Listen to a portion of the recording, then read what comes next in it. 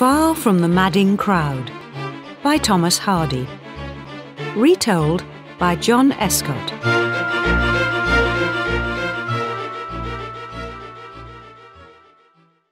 Chapter 1.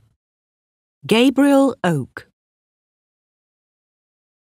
Farmer Gabriel Oak was a quiet, sensible man.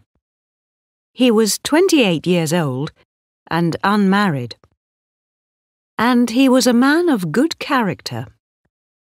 On Sundays, he went to church and prayed. During the week, he worked in the fields of his farm.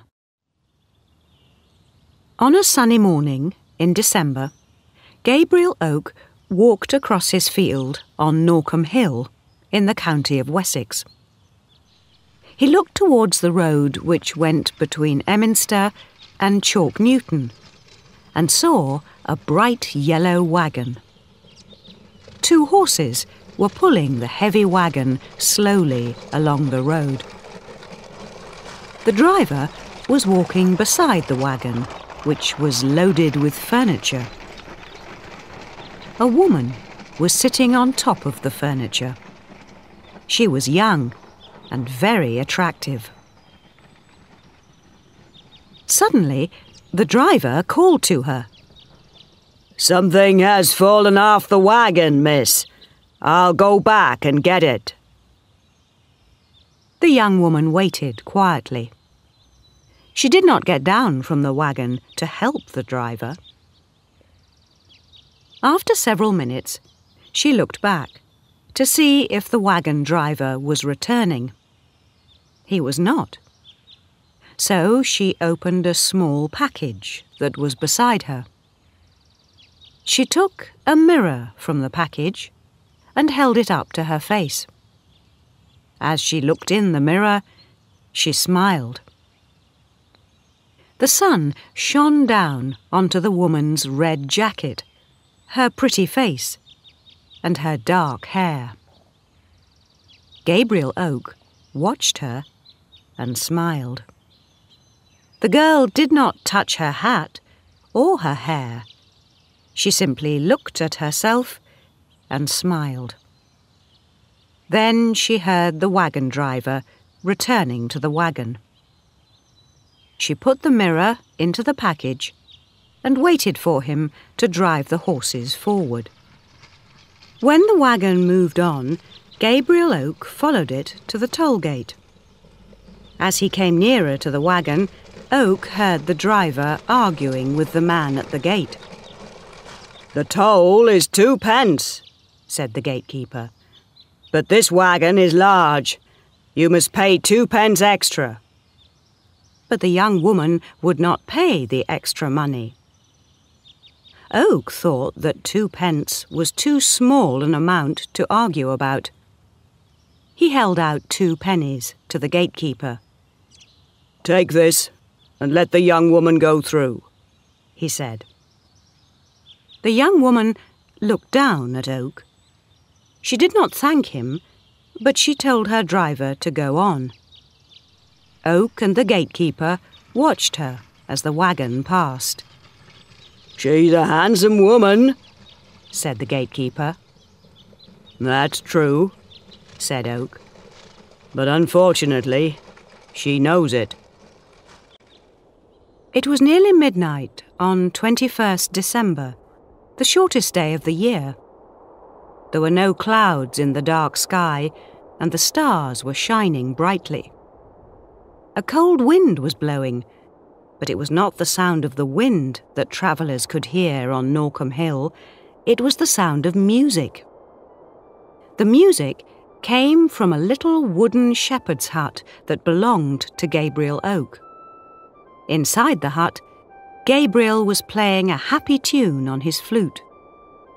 The hut was on wheels, and it gave shelter for the shepherd in the winter and early spring. He stayed in the hut while he cared for his sheep. At this time of the year, the sheep were giving birth to their lambs. It was warm and comfortable inside the hut. Oak had a small stove to keep him warm, and he had some bread, cheese, and beer. Oak's father had been a shepherd, and he had taught Gabriel all that he knew about sheep. Now the young man had 200 sheep, 2 sheepdogs, and a farm of his own. He had not yet paid for the sheep, and it was important to guard the sheep and their young lambs during the night. After a few minutes, Oak stopped playing his flute, picked up a lamp, and went outside. As he moved around the field, he held the light high and looked at each sheep. 20 minutes later, he returned to the hut with a newborn lamb. It was weak and cold. After an hour in the warm hut, the lamb became stronger. Oak took the little lamb back outside and left it with its mother. Suddenly, he saw a light shining in a field next to his own farm. Lamplight was coming from a cowshed that was built into the side of the hill. Oak walked down the hill until he stood above the roof of the wooden building.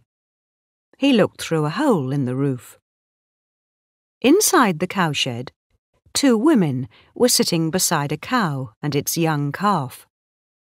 A lamp was standing on the floor of the cowshed. The soft yellow light shone on the women and the animals. One woman was about 50 years old. The other was younger, but she was wearing a cloak which hid her face. "We can go home now," said the older woman. "I hope that the cows will be all right." "If we were rich, we could pay a man to do these things," said the younger woman. "Well, we aren't rich, so we must do the work ourselves," said the older woman. "And you must help me if you stay on the farm." "Aunt, I've lost my hat," said the younger woman. "The wind blew it into the next field." Suddenly, the cloak fell back from the young woman's head, and Oak saw her long black hair and her red jacket. Oak recognized her at once. It was the young woman who had been in the yellow wagon. The young woman who liked to look at herself in the mirror. The young woman who owed him 2 pence. The 2 women put the calf next to its mother. Then they picked up their lamp and went out of the hut and down the hill. Oak went back to his sheep. When it began to get light, Oak remembered the girl's lost hat. He went to look for it in his field. He found the hat under a hedge and took it back to his hut. Later in the morning, Oak saw the young woman on the road. He was surprised. She was riding her horse like a man. She did not ride side saddle like a lady. She had pulled up her long skirt, and each of her legs were down the sides of the horse. He smiled and watched her ride away down the hill. An hour later, the young woman returned. She was riding side saddle now. Oak got the hat from his hut and stepped onto the road in front of her. "I found a hat, miss," he said, and he held it up towards her. "It's mine," she said. She smiled and took the hat. "It flew off my head in the wind last night." "At 1 o'clock this morning?" "Yes." "How did you know that?" she asked. "I was here, with my sheep." "You're Farmer Oak," she said. "Yes," he said. "And I saw you again, about an hour ago." Her face became red. She was remembering her ride down the hill. He had seen her riding astride, like a man. Oak turned away. He had not wanted to embarrass her. When he turned back, she was gone. 5 mornings and evenings went by. The young woman came to the cowshed to take care of the cows, which had newborn calves. But she did not speak to Oak. He watched her each day, and his heart ached. Then one evening, he was very tired. He came back to his shepherd's hut and shut the door. It was a cold night, and he was pleased to be near the warm stove. But he forgot to open one of the little windows. It was important to do this when a fire was burning in the stove and the door was shut. In a few minutes, Oak fell asleep. When Oak opened his eyes again, his head was aching. He looked up and saw the face of the young woman. His head was in her arms, and she was opening the top of his shirt. "What's the matter?" asked Oak. "Nothing now," she replied. "But you could have died. You forgot to open a window." "Oh," said Oak. He wanted to stay with his head in her arms forever. But she made him sit up. "I heard your dog barking," she told him. "It was trying to open the door of the hut. I came to see what was wrong." "You saved my life, miss," said Oak. But I don't know your name. I know your aunt's name. It's Mrs. Hurst. But I don't know yours." "You don't have to know my name," she replied, "and I don't like it." "You'll soon get a new name when you marry." "Well, Farmer Oak," she said, "do you always speak so plainly?" "I'm sorry, miss," said Oak. "I did not mean to be rude. I'm not clever with words. I'm a plain man, and I speak plainly and honestly. But I do thank you. Please, let me shake your hand." Oak held the young woman's hand in his own. "How soft it is," he said quietly. "You're thinking I would like to kiss her hand," she said. "Well, you can if you want to."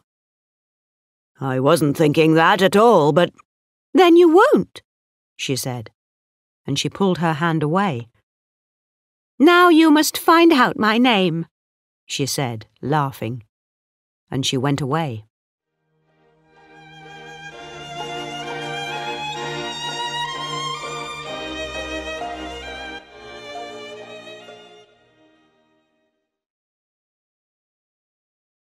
Chapter 2. Bathsheba. Oak learnt that the young woman's name was Bathsheba Everdeen, and he realized that he was in love. He thought about her all the time. He thought about her face, her hair, her soft hands. He said her name, Bathsheba, again and again. "I must marry her," he said to himself.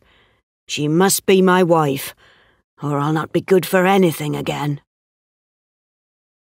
When Bathsheba no longer visited the cowshed, he went to her aunt's house. He knocked at the door of the farmhouse, and Mrs. Hurst opened the door. "Mr. Oak," she said. "Can I see Miss Everdeen?" said Oak. "I've brought a lamb for her to care for. Its mother died. Girls sometimes like to take care of a lamb." "Well, I don't know," said Mrs. Hurst. "Bathsheba is only a visitor here. She won't be staying long on my farm, and she's not here at the moment. Do you want to wait for her?" "Yes, I'll wait," said Oak, and he sat in a chair. "The lamb isn't the real reason I came here, Mrs. Hurst. I want to ask Miss Everdeen if she would like to be married. I would be very happy to marry her. Do you know if there are any other young men who want to marry her?" "Oh, yes," said Mrs. Hurst. It's not surprising, because she's so pretty and so clever. The young men never come here, of course, but there are 10 or more young men who want to marry her." "Oh, then I won't wait," said Oak. "I'm only an ordinary man.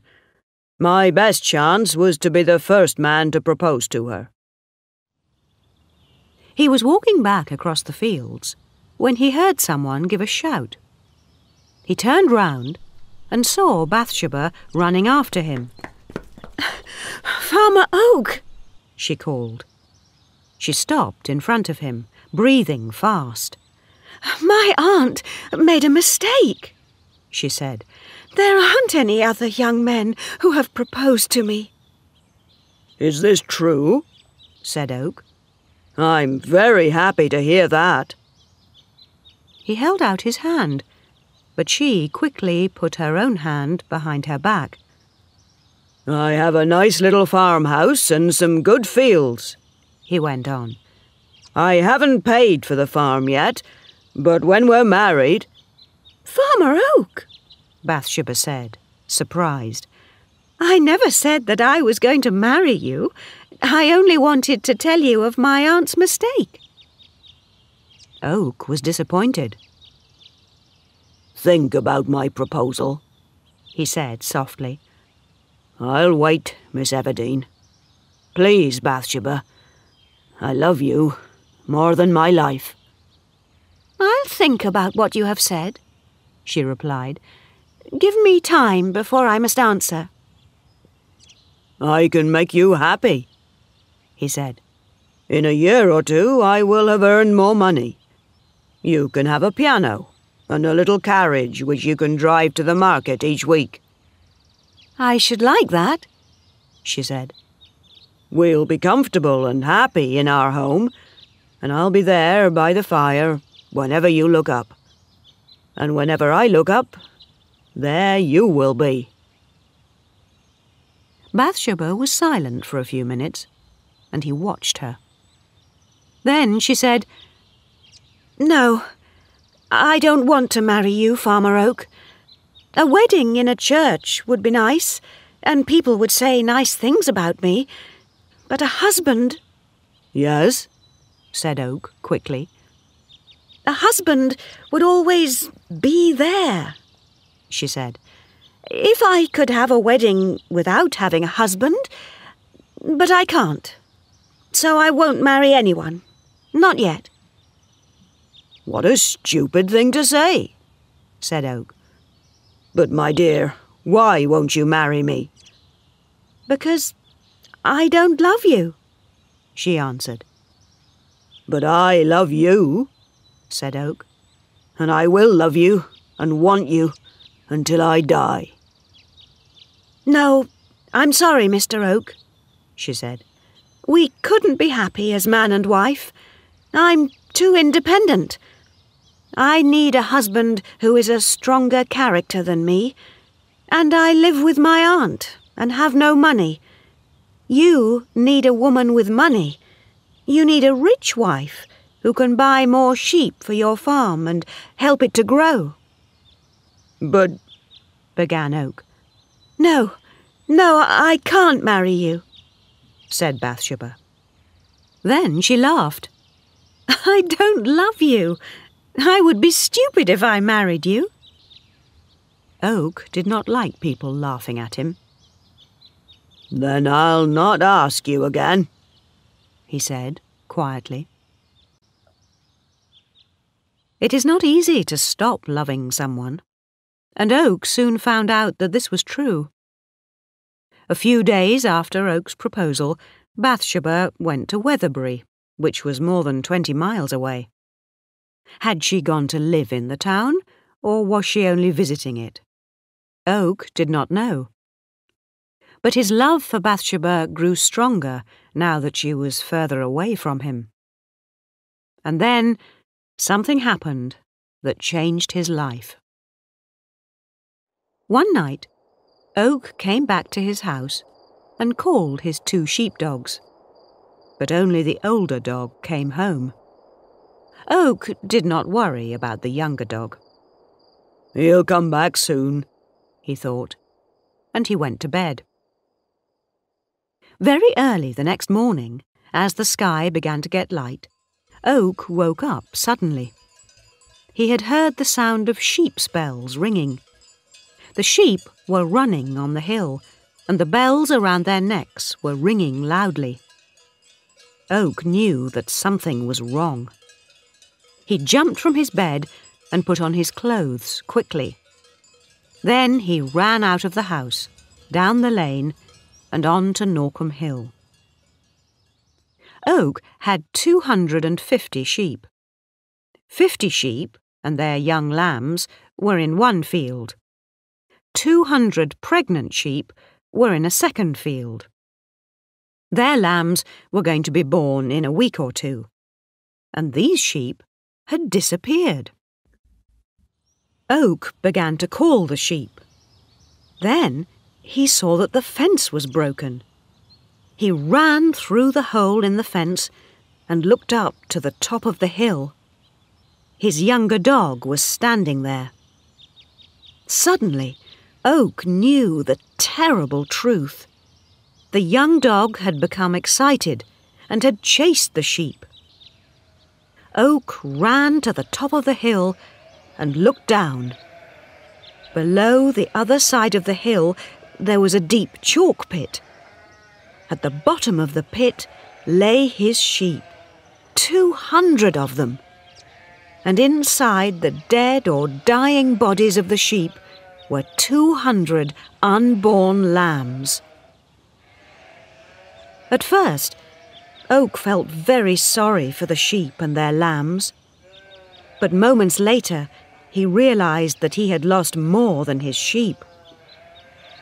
"I'm ruined," he thought. "The sheep were not insured, and I have no more money. I cannot buy more sheep." The next day, Oak took his gun and shot the young dog. A bank had given him money so that he could buy the sheep. Now he had to sell everything so that he could repay the debt. "Thank God that I'm not married to Bathsheba," he thought. "I've lost everything. I have nothing but the clothes that I'm wearing."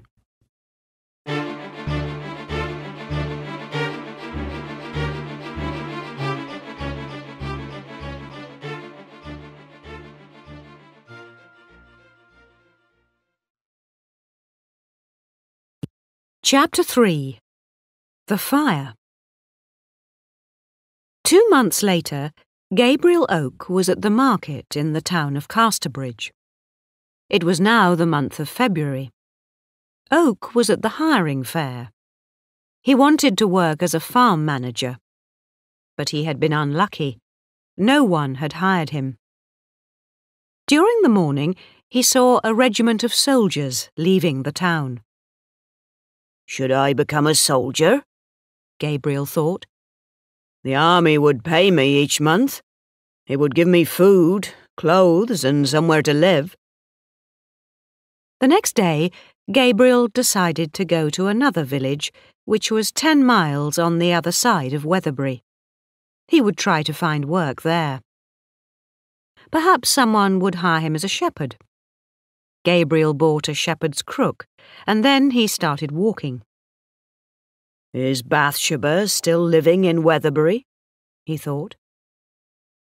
After he had walked 3 or 4 miles, Gabriel saw a wagon standing beneath some trees. There was no horse with the wagon, but there was a large pile of hay on the top of it. "I'm tired, and that hay will make a good soft bed," Gabriel thought. He climbed into the wagon and covered himself with hay. He was asleep after only a few minutes.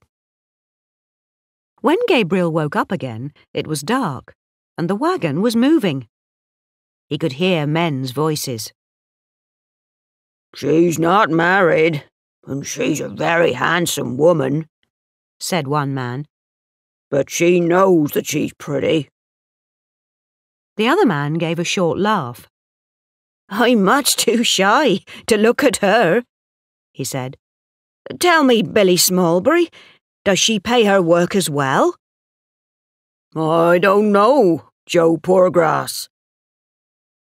Are these men talking about Bathsheba? Thought Gabriel.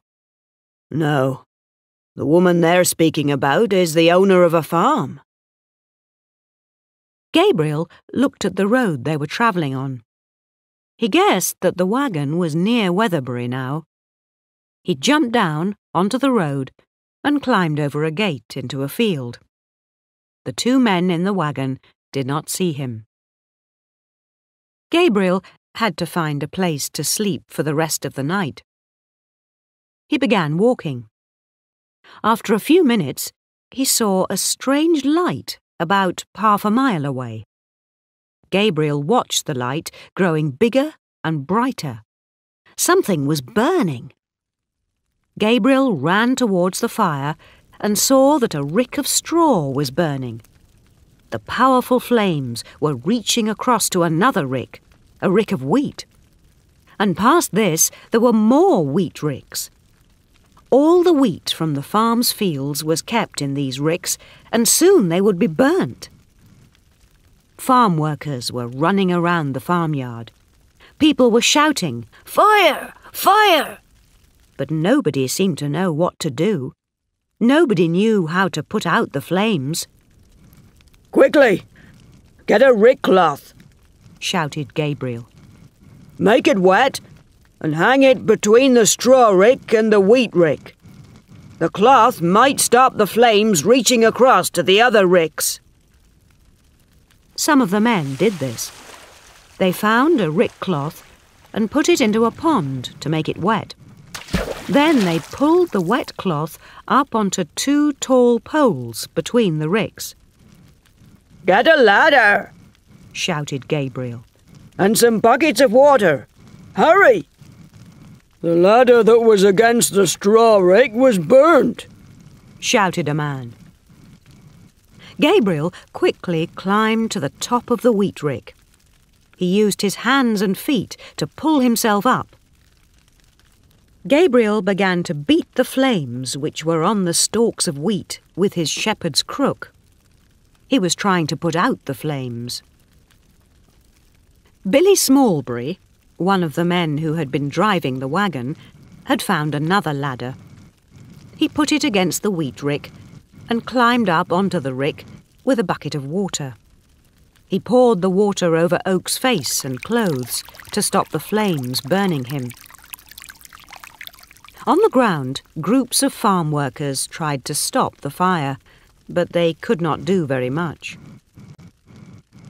A dark-haired young woman sat on a horse, away from the heat and smoke. She watched the workers moving around the ricks.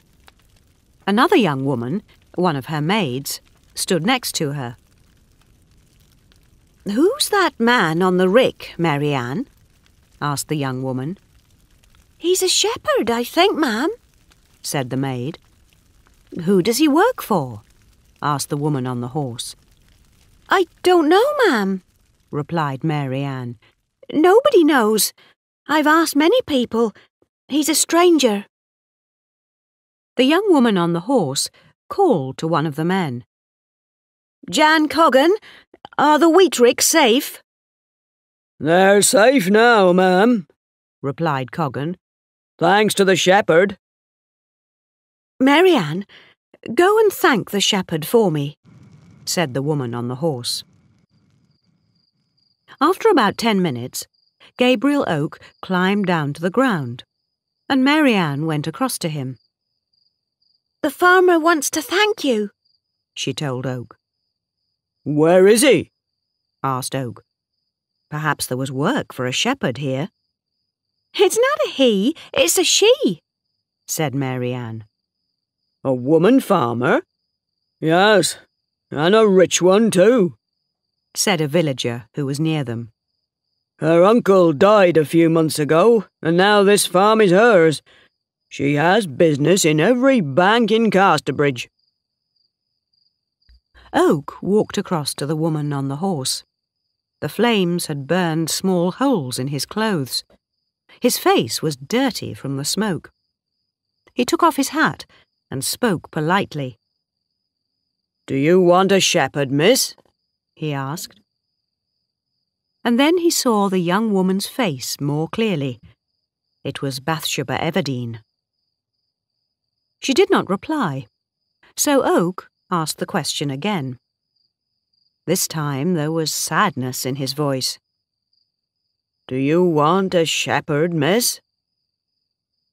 Bathsheba Everdene had almost forgotten Oak's proposal of marriage, but she remembered it now, 2 months later. She felt a little sorry for Gabriel, but she was pleased for herself. She saw that Gabriel was now a poor man, and she had been luckier. "Yes," she said kindly, "I do want to hire a shepherd." "He's the right man, ma'am," said one of the farm workers. "Yes, he is," said a second man. "Speak to my farm manager, Mr. Pennyways," Bathsheba said to Gabriel. Then she turned her horse and rode away. Gabriel spoke to Mr. Pennyways about his new work as a shepherd. Then he followed the farm workers towards the village. He needed to find a place to live. As he walked, Gabriel thought about Bathsheba. She was not the young girl that he remembered. She was a farm owner now. Gabriel reached an old church. Beside the tree there was a churchyard, which was surrounded by old trees. Suddenly he saw a young woman standing beneath one of the trees. "Is this the right way to the village?" he asked her. "Yes," she replied with a sweet, low voice. "Are you a stranger in Weatherbury?" "Yes," said Gabriel. "I'm the new shepherd. I've just arrived." "You're only a shepherd? Oh, I thought that you were a farmer." She spoke quietly and sadly. "Please don't tell anyone in the village that you've seen me. I don't want them to know about me." Gabriel felt sorry for the sad young woman. He gave her a little money before he went on.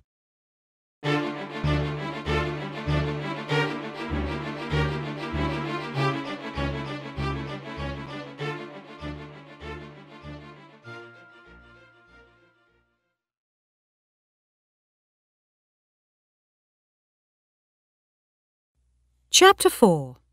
A Valentine. Gabriel Oak went to an inn called Warren's Malt House. There he found other farm workers drinking beer. "Come in, shepherd," said one of the men when he saw Gabriel at the door. "You're welcome in Weatherbury, although we don't know your name." "My name is Gabriel Oak," he told them, and sat down. "Tell me, is Miss Everdene a good employer?" "We don't know," said Jan Coggan. "She came here a few days ago, after her uncle died. She owns his farm now, and she's going to keep it." "I need somewhere to stay," said Gabriel. "Does anyone have a room in a cottage that I can pay for?" Jan Coggan told Gabriel that he could stay in his home, and the two men left the inn together. Another farm worker, Henry Frey, also went out of the inn at the same time, but he returned minutes later, looking very excited. "I've just heard some news about Pennyways," he said. "Miss Everdene caught him stealing wheat. She sent him away." Everyone began to talk about Pennyways, Miss Everdene's dishonest farm manager. Henry Frey bought another mug of beer. But before he had lifted the mug to his mouth, another farm worker came running into the inn. "Have you heard the news?" he asked. "Is this news about Pennyways?" said Henry. Or is it more news, Laban Tall?" "It's news about Fanny Robin, Miss Everdene's youngest maid," said Laban. "Fanny has disappeared. Miss Everdene wants to speak to all of us before we go to bed." All the workers went along the lane to Weatherbury Farm, where Bathsheba lived. When she saw them arrive, she opened a window and called down to them. "Tomorrow morning, I want 2 or 3 of you to look for Fanny Robin," she said. "Was she courting any young man in the village?" From another open window, Mary Ann spoke. "She wasn't courting anyone in the village, ma'am," said the maid. "But she's been visiting Casterbridge. She's been courting a soldier at the barracks there, but I don't know his name." "Billy Smallbury," said Bathsheba, looking down at a heavy young man who was carrying a lamp.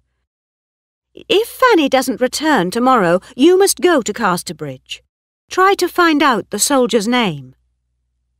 Then she closed her window, and the men went home. The next day, Bathsheba and her maid, Liddy Smallbury, were looking through some books and papers that had belonged to Bathsheba's uncle. Suddenly, there was a knock at the front door. Liddy went to the window and looked out. "It's Mr. Boldwood, ma'am," she said. Bathsheba looked at the dust on her dress and hands. "I can't see him now," she said. "Go and ask him what he wants." Liddy came back a few minutes later. "Mr. Boldwood asked about Fanny," she said. "He worries about her. Fanny had no friends or family when she was a young girl, and Mr. Boldwood paid for her to go to school. He's a very kind man." "Who is he?" asked Bathsheba. "He's your neighbour," said Liddy.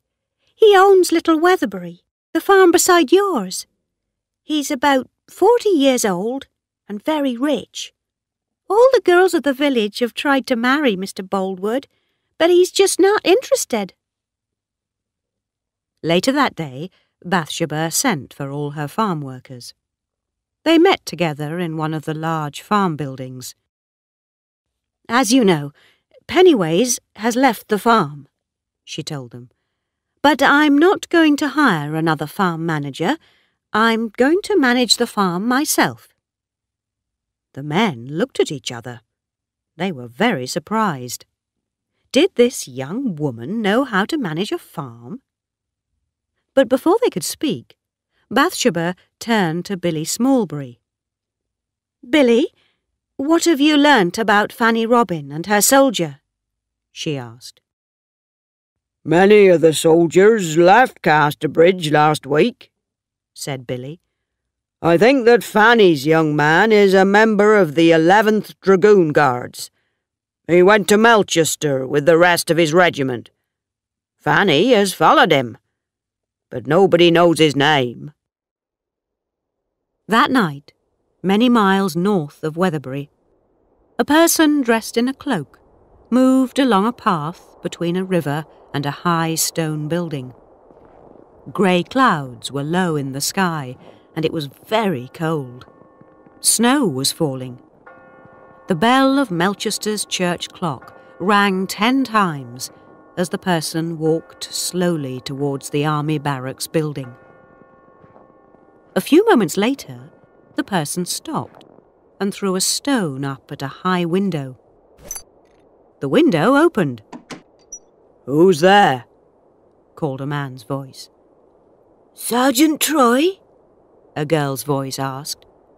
"Sergeant Frank Troy?" "Yes?" replied the man, leaning out of the window. He wore a red coat and blue trousers, the uniform of a dragoon guardsman. The dragoon looked down at the girl standing below him. Snow fell onto her face and cloak. "Frank, this is Fanny Robin." "Fanny? How did you find me?" asked Troy. "I asked someone which was the window of your room," she said. "Frank, are you pleased to see me?" "Oh, well, yes." "When will we be married, Frank? You promised—" "Wait," he said. "I didn't expect you to come here so soon. I didn't expect you to come at all." Fanny began to cry. "Frank, I love you. And you said lots of times that you would marry me." "Don't cry," he said. "I will marry you, if I made that promise. I'll come and see you tomorrow." "I'm staying in rooms at Mrs. Twill's house, in North Street," said Fanny. "Good night, Frank. Good night."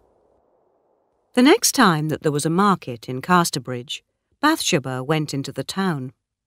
She went to the corn exchange. She was the only woman there, and all the men stared at her. All except one, Farmer William Boldwood of Little Weatherbury Farm. This rich, handsome gentleman did not seem to notice her. Bathsheba was surprised and annoyed. She was a beautiful woman, and she knew this. Most men found her attractive. One Sunday, Bathsheba was talking with Liddy. It was the 13th of February, and a dark, cold winter afternoon. The two women were sitting together by the fire in the kitchen of the farmhouse. "Did you see Mr. Boldwood in church this morning, ma'am?" asked Liddy. "No," said Bathsheba. "He was sitting opposite you. Are you sure that you didn't see him?" said Liddy, smiling. "I did not," replied Bathsheba. "And he didn't seem to notice you," said Liddy. "Why should he?" said Bathsheba. "Every other man in the church looked at you," said Liddy, "but Mr. Boldwood didn't even turn his head towards you." Bathsheba was silent for some minutes. Then she said, "Oh, I bought a Valentine card yesterday. I almost forgot about it." "A Valentine card?" said Liddy excitedly. "Who is it for? Farmer Boldwood?" "No," said Bathsheba. "It's for Teddy Coggan, Jan Coggan's son." She took the card from her desk. "Teddy's a lovely child. I wanted him to get his first Valentine card from me." "It will be fun to send a card to Boldwood," said Liddy, laughing. Bathsheba thought about this for a moment. All the other important men in the area admired her, but Boldwood did not even notice her. She was annoyed. "You're right, Liddy," she said. "We'll send the card to Boldwood. It will be a good joke." Bathsheba wrote Boldwood's name and address on the front of an envelope and put the card inside it. Then she laughed and wrote the words, "Marry me," on the back of the envelope. That evening, the Valentine was sent to Boldwood. It was a joke, but Bathsheba would soon wish that she had never done it. On the evening of St. Valentine's Day, the 14th of February, Farmer Boldwood sat down to eat his supper. On the dining table next to him was the Valentine card. Since it had arrived that morning, Boldwood had asked himself these questions many times. Who has sent the card? Marry me are the words on the back of the envelope. Which woman would send such a message to me? Boldwood could not sleep that night. At dawn he got out of his bed, but he did not eat breakfast. He went out into the fields and watched the sun come up over the cold, snowy hills. Then he walked back to the road. Suddenly he heard a noise behind him and turned around. The mail cart was coming along the road towards his farmhouse. When he reached Boldwood, the driver stopped and held out a letter towards him. The farmer took the envelope and started to open it. But the mail cart driver said, "I don't think that the letter is for you, sir. I think it's for your shepherd." Boldwood looked at the envelope and read the words. "To the new shepherd, Weatherbury Farm, near Casterbridge." "You've made a mistake," said Boldwood. "This letter isn't for me or my shepherd. It's for Miss Everdene's shepherd, Gabriel Oak, at Weatherbury Farm. This is Little Weatherbury Farm." At that moment, he saw someone moving on the hill. "There's Oak. I'll take the letter to him myself." When he reached the top of the hill, Farmer Boldwood called to the shepherd. "Oak, I met the mail cart, and this letter was delivered to me. But it was a mistake. The letter is for you. I'm sorry that I started to open it." Gabriel Oak took the letter from the envelope and read it. Dear friend, I do not know your name, but I want to thank you. You were kind to me on the night that I left Weatherbury. I am going to be married to the young man who has been courting me. His name is Sergeant Troy, and he is a man of honour. He would not want me to keep your money, so I am returning it to you. Please do not tell anyone about this letter. As soon as we are husband and wife, we will come to Weatherbury. Thank you again for your kindness. Fanny Robin. Gabriel gave the letter to Boldwood. "I know that you're worried about Fanny Robin," he said. "You must read this." Boldwood read the letter and looked unhappy.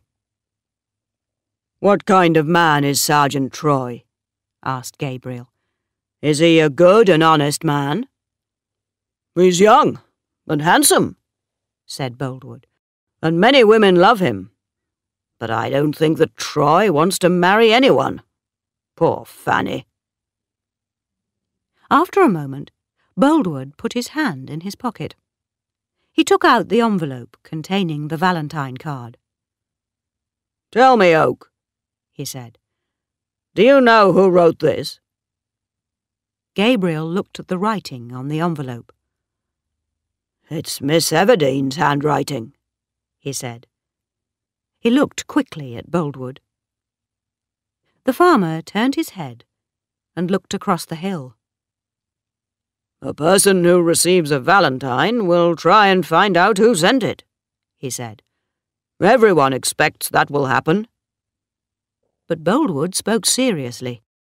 He was not enjoying the joke. A few minutes later, he returned to his house. A day or two later, a handsome young dragoon walked into All Souls Church.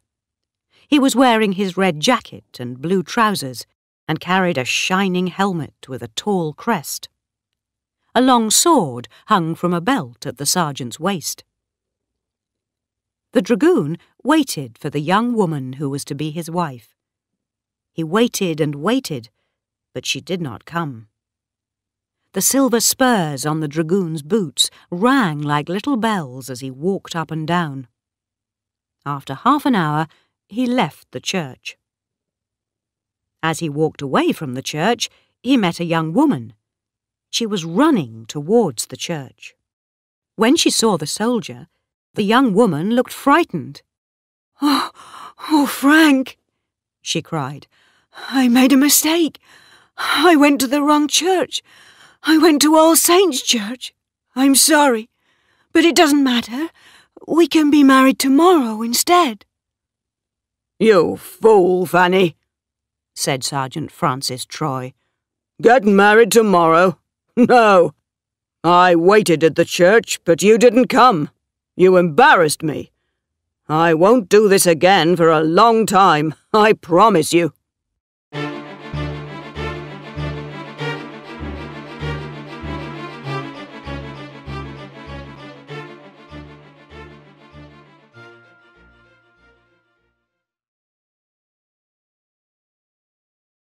Chapter 5. Mr. Boldwood's Proposal. On Saturday morning, Farmer William Boldwood was at Casterbridge Market when Bathsheba arrived. For several nights, Boldwood's dreams had been about Bathsheba Everdene. But now, for the first time, he looked at her closely. He saw her black hair, the shape of her face, her clothes, and he saw that she was beautiful. "This is the woman who has asked me to marry her," he thought. Bathsheba saw him watching her and smiled. He knows who sent the Valentine card, she thought, but only a joke made him notice me. Suddenly, Bathsheba was sorry. She respected Boldwood. She was sorry that she had disturbed this quiet, calm man's life.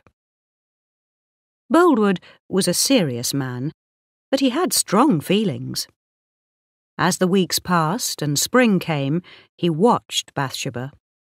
He watched her from his fields next to her farm. At last, he decided to speak to her. One morning in May, Boldwood saw Bathsheba at the sheep-washing pool with Gabriel Oak and her other farm workers. She was watching the men push each sheep down into the water. The women were watching and laughing as the water splashed over everyone. When she saw Boldwood, Bathsheba moved away and began to walk towards the river. Boldwood followed her. "Miss Everdene," he said, when they were both walking next to the river. "I can't think sensibly about anything or anybody since I saw you clearly. So I've come to make you a proposal of marriage. More than anything in the world, I want you to be my wife." Bathsheba tried to stay calm. She stopped walking and looked at him. "Mr. Boldwood," she said carefully, "I admire you and respect you, but I can't marry you." "Miss Everdene, my life is empty without you," said Boldwood. "Oh, I wish that I could court you with pretty words. Let me say, again and again, that I love you. I want you to be my wife. I'm speaking to you now because you gave me hope. You wrote, 'Marry me,' on the Valentine."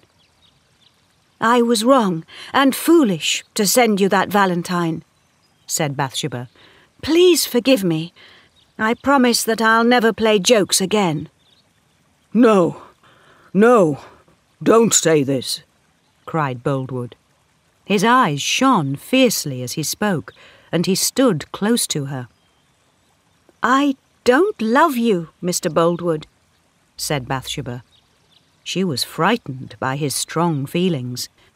"Please, don't speak about this any more. I can't think clearly. I didn't know that you were going to say this to me." "Don't say that you'll never love me," he said quickly. "Let me speak to you about this again. Let me hope that one day you will accept my proposal." "No, don't hope," Bathsheba replied. "Give me time. Let me think." "Yes, I'll give you time," he said quietly. "I'll wait." Bathsheba was not in love with Boldwood, so she was able to think calmly about his proposal. Many women would be proud to marry Boldwood. She knew this. The farmer was a man of good character, and he was rich. "I started a foolish game by sending that Valentine," she thought. "But perhaps I should be honest now. Perhaps I should marry him. But I can't do it." The day after Boldwood made his proposal, Bathsheba went to see Gabriel Oak. "Tell me," she said to him, "did the workers say anything about me and Mr. Boldwood?" "They think that you will probably marry him before the end of the year," said Gabriel. "How stupid," said Bathsheba, I want you to tell them that it's not true." Gabriel was surprised when he heard this, but he was also happy.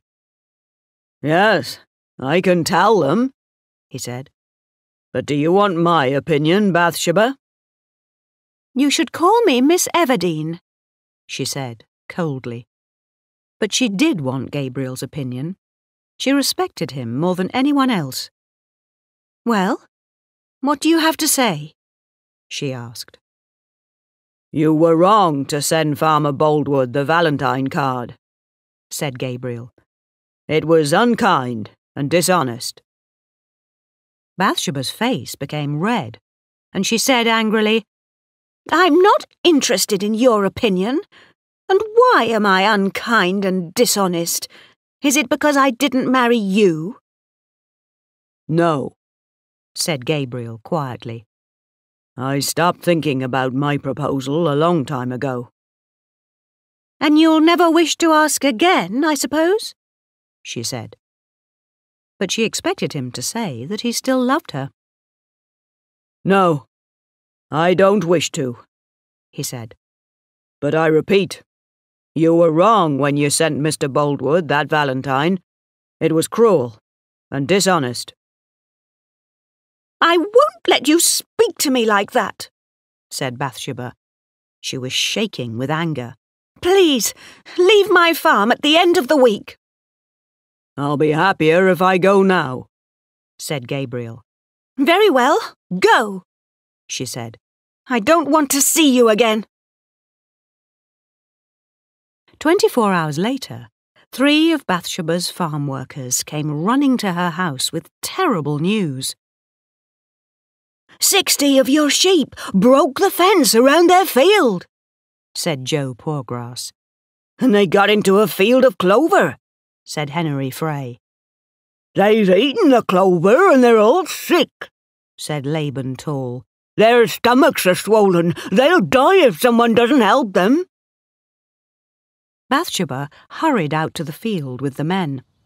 Her sheep were lying on the ground. Their stomachs were very swollen, and they groaned in pain. "Oh, what can we do?" she cried. "Someone must make a hole in their sides and let out the air," said Laban. "You need a special tool to make a small hole." "And there's only one man who can do this," said Joseph Poorgrass. "Gabriel Oak." "Don't speak his name," said Bathsheba angrily. "I don't want to hear it. Perhaps Farmer Boldwood will help us." "No, ma'am," said Laban. "This happened to 2 of his sheep a few days ago. He sent for Shepherd Oak, and Shepherd Oak saved them." "I'll never send for him, never," said Bathsheba. Suddenly, one of the sheep jumped up, then fell heavily onto the ground. It did not move, and Bathsheba went to look at it. The sheep was dead. "Oh, what shall I do? What shall I do?" she cried. She looked at the dead sheep for several moments. Then she said, "Laban, take a horse and ride quickly. Find Oak and give him this order. Tell the shepherd that he must return immediately." Laban took one of the horses from a field and rode away. Bathsheba watched the man and the horse disappear over the hill. Then she began to walk up and down beside the sick sheep. After an hour, Laban returned. He was alone. "Well," said Bathsheba, "where is Shepherd Oak?" "Gabriel won't come until you ask him politely, ma'am," said Laban. "What? Is that his answer?" Suddenly, another sheep jumped into the air and fell dead. Bathsheba began to cry. "Oh, how can Oak be so cruel?" "Gabriel is a good man, ma'am," said Laban. "He'll come if you ask him and not order him." Bathsheba hurried back to the house. She wrote these words in a note. "Do not desert me, Gabriel." Laban rode away with the note. 15 minutes later, he returned with Gabriel Oak. Gabriel went straight to the sheep and began to work on them. He pushed a sharp tool into the side of each sheep and let out the air in their swollen stomachs.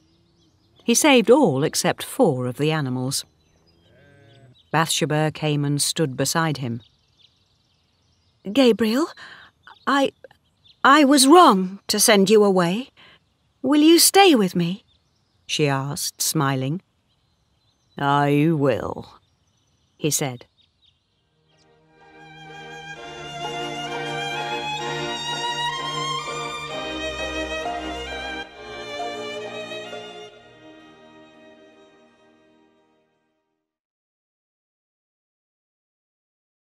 Chapter 6.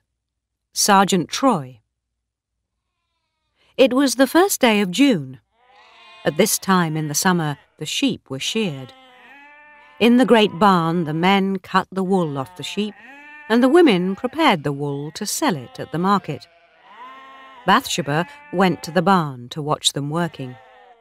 She watched Gabriel Oak bending over a sheep and cutting the wool from its body. At last, he stood up straight and wiped the sweat from his face. The sheep ran out of the barn. Its slim white body shone in the bright sunshine. 23 minutes, Bathsheba said to Gabriel. I've never seen a sheep sheared in less than half an hour. Gabriel smiled. He was pleased that she had noticed him. Then he saw Farmer Boldwood at the barn door, and his happiness disappeared. Bathsheba and Farmer Boldwood spoke quietly together. Then Bathsheba went into the house. When she came out a few minutes later, she was wearing a green riding habit. Oak watched Boldwood and Bathsheba get onto their horses and ride away. That evening, there was a big supper for all the farm workers. A long table had been put on the grass outside the house.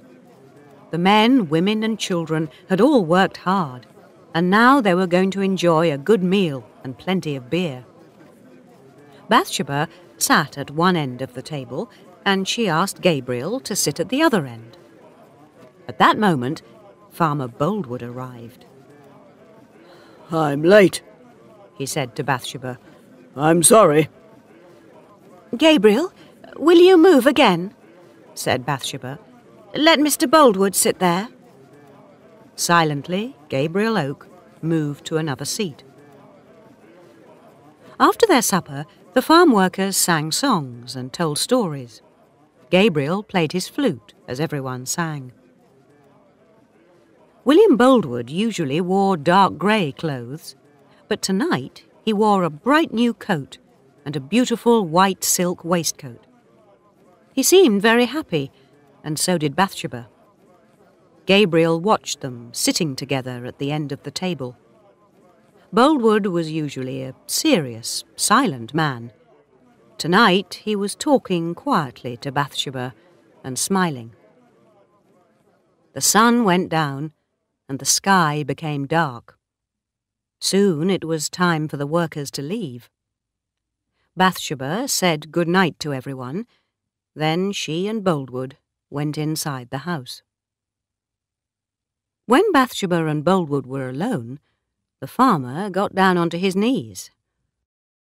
"Now, please tell me," he said, kneeling in front of Bathsheba. "Promise me that you'll marry me."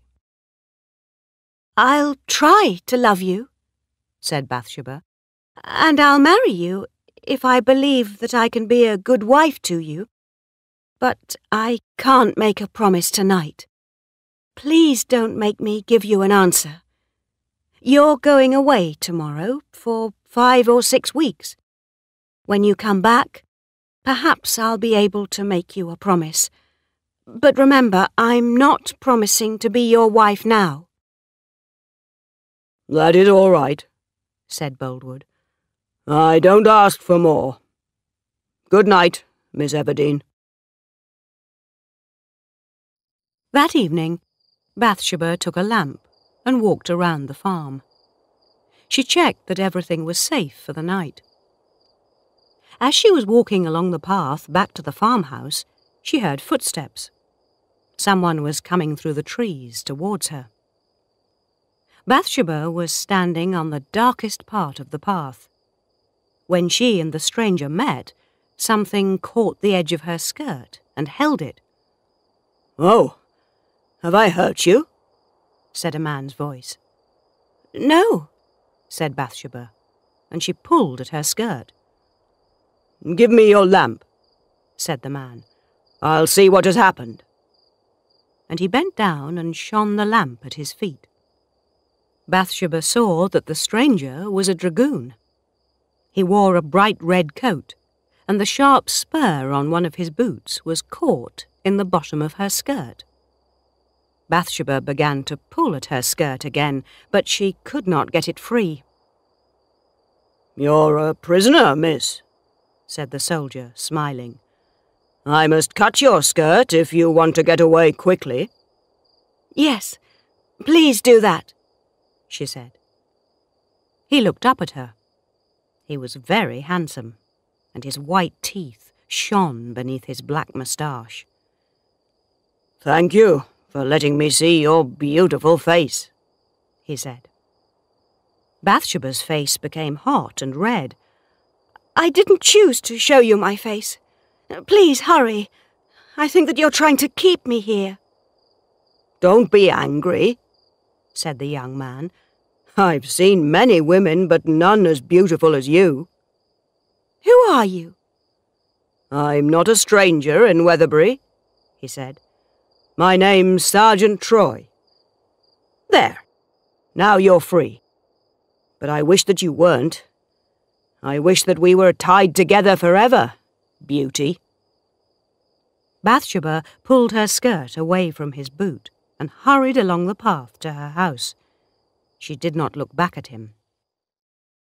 Inside the farmhouse, Liddy was preparing to go to bed. Bathsheba asked her about the soldier. From Liddy, she learnt that Sergeant Francis Troy had been born in Weatherbury. He came from a good family, and his father had been a doctor.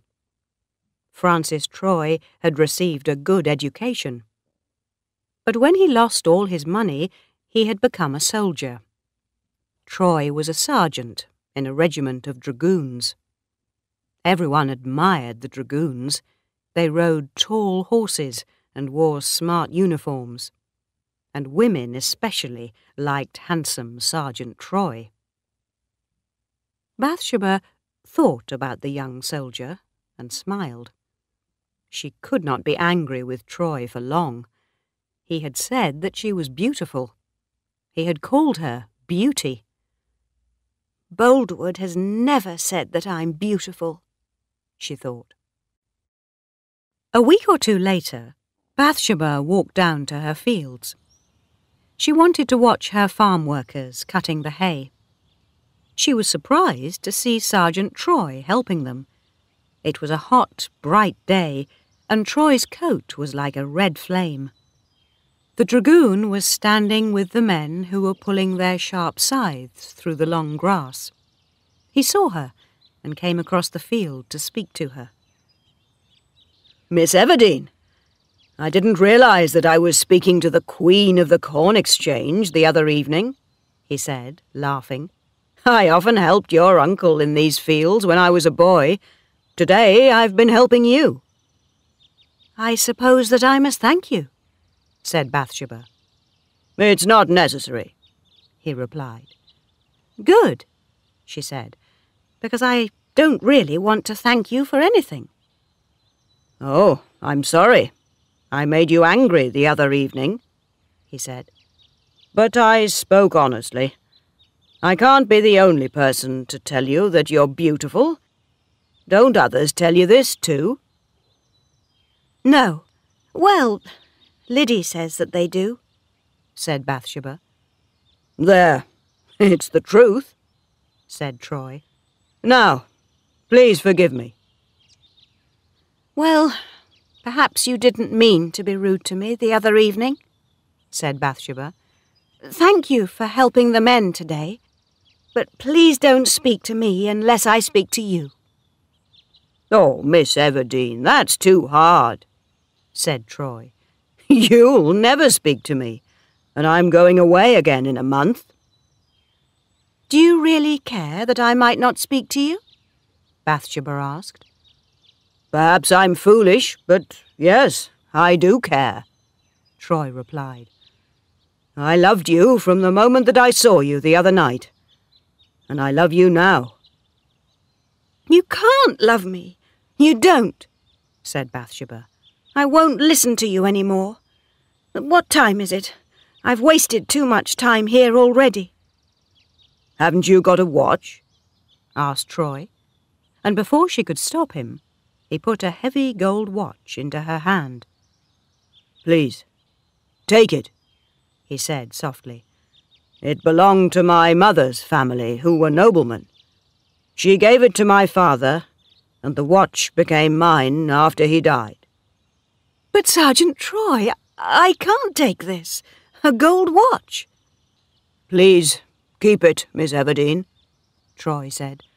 I loved my father, but I love you more. He was not playing games with her now. He was serious.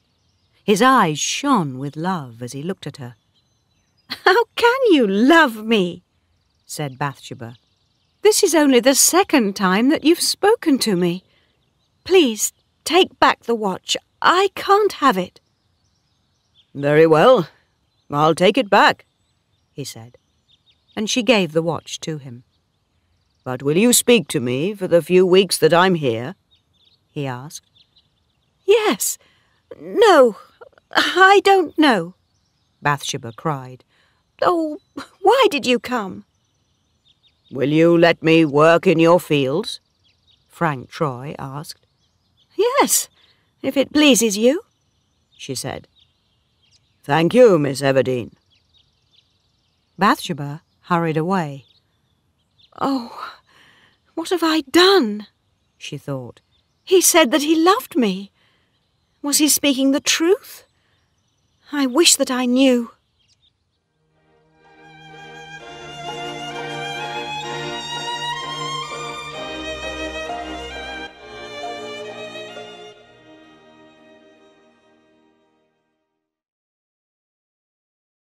Chapter 7. Keep him away from me. Bathsheba saw Troy in the fields several times during the next few days. At first she was light but cool towards him, but slowly he found ways to make her smile and laugh. One day he asked her if she had ever seen a soldier's sword practice. She had not, but she agreed that she would like to see it. So at 8 o'clock that evening she met Troy on the other side of the hill, a mile from her house. The evening sun shone on Troy's red uniform and bright, long sword. Now I'll begin the first exercise, he said. First there are 4 cuts to the right, then 4 cuts to the left. His sword moved quickly through the air, and he called out, 1, 2, 3, 4. The sharp blade moved so fast that Bathsheba gasped. Now I'll make the exercise more interesting, he said. I'll pretend to fight you. You'll be my enemy, but I won't cut you, of course. Stand there and don't move. The sword moved like a bright light around Bathsheba. It made a sound like the wind. First the blade went one way, then another way, up, down. Once it seemed to go right through her body. Oh, has it gone through me? She cried. No, it hasn't. I haven't touched you, said Troy quietly. Are you afraid? I promise not to touch you. I don't think that I'm afraid, she said, staring at him. The sword moved again, and the light from the sun flashed on the bright metal. Soon, all that Bathsheba could see was a bright light flashing around her. Troy had never practised better than this. "Your hair is a little untidy, Miss Everdeen," he said. "I'll make it tidy for you." The sword went past her ear with a whispering sound. A small piece of her hair fell to the ground. She watched him pick up the lock of hair and put it in his pocket. "I'll keep this forever," he said. He came closer to her. "I must leave you now." Then he kissed her softly on the lips. She was not strong enough to say or do anything to stop him. A moment later, he was gone. Bathsheba was a strong, independent woman, and she was usually sensible. But now she lost her good sense, and she no longer had control of her own feelings. She was deeply in love with Frank Troy. Bathsheba was like an innocent child. She knew little about men, and Troy's bad character was carefully hidden by his sweet talk. Frank Troy sometimes told the truth to men, but he always lied to women. Bathsheba foolishly believed that Troy was as good and honest as Gabriel Oak. Oak saw what was happening. He was sad and worried, and he decided to speak to Bathsheba. He met her when she was walking home one evening. "It's late, and I was worried about you," he said. "There are bad people in this area sometimes, and Mr. Boldwood can't take care of you because he's away." "Why would Mr. Boldwood take care of me?" said Bathsheba. "Well, you and he are going to be married, and—" "That's not true," she said quickly. "I didn't promise Mr. Boldwood anything. I've never loved him. He asked me to marry him, but I promised nothing. When he returns, I'll give him my answer. It will be no." Oak then made the mistake of speaking about Troy at that moment. "I wish that you'd never met young Sergeant Troy," he said. "He's not good enough for you. He's clever, yes, but you can't trust him." "Don't speak about him like that," said Bathsheba. "He's as good as anybody in Weatherbury." "Please, listen to me, Bathsheba," said Oak. He spoke sadly, but with deep feeling. "You know that I love you, and that I'll always love you. I know that I can't marry you because I'm poor, but you are more important to me than my own life. Marry Mr. Boldwood. You'll be safe with him." "Go away," said Bathsheba. "Leave this farm. I don't want you here any more."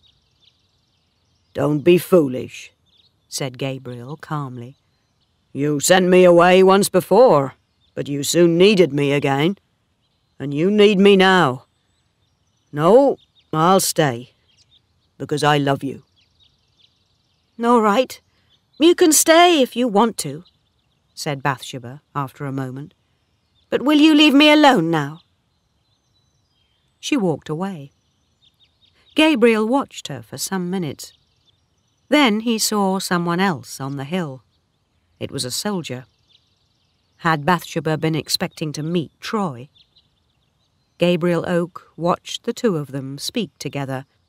Then he turned and went home. Half an hour later, Bathsheba entered her house. Troy was going to the town of Bath for 2 days to see his friends, but Bathsheba was excited.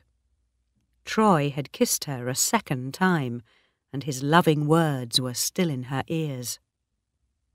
"I must write to Mr. Boldwood at once," she thought. "I can't marry him, and I must tell him now." After 3 minutes, Bathsheba gave the letter to Liddy to send the next day. She told her maid about her love for Troy. "People tell stories about Sergeant Troy," Bathsheba said in a worried voice. "but he cannot be as bad as they say. Liddy, you don't believe the stories, do you?" I don't know, ma'am, said Liddy.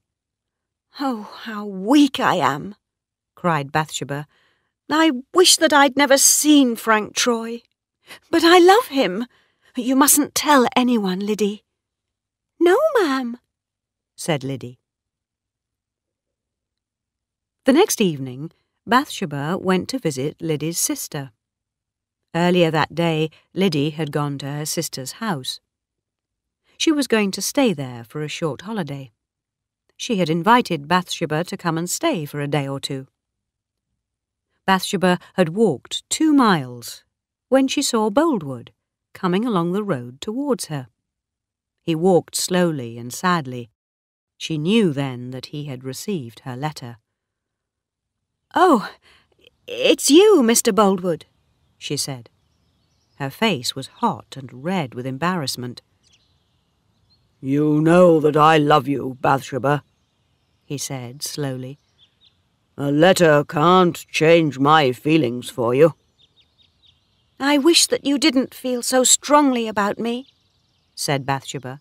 "Please, don't speak about it." "Then what can I say? We're not going to be married. Your letter was very clear." Good evening," said Bathsheba.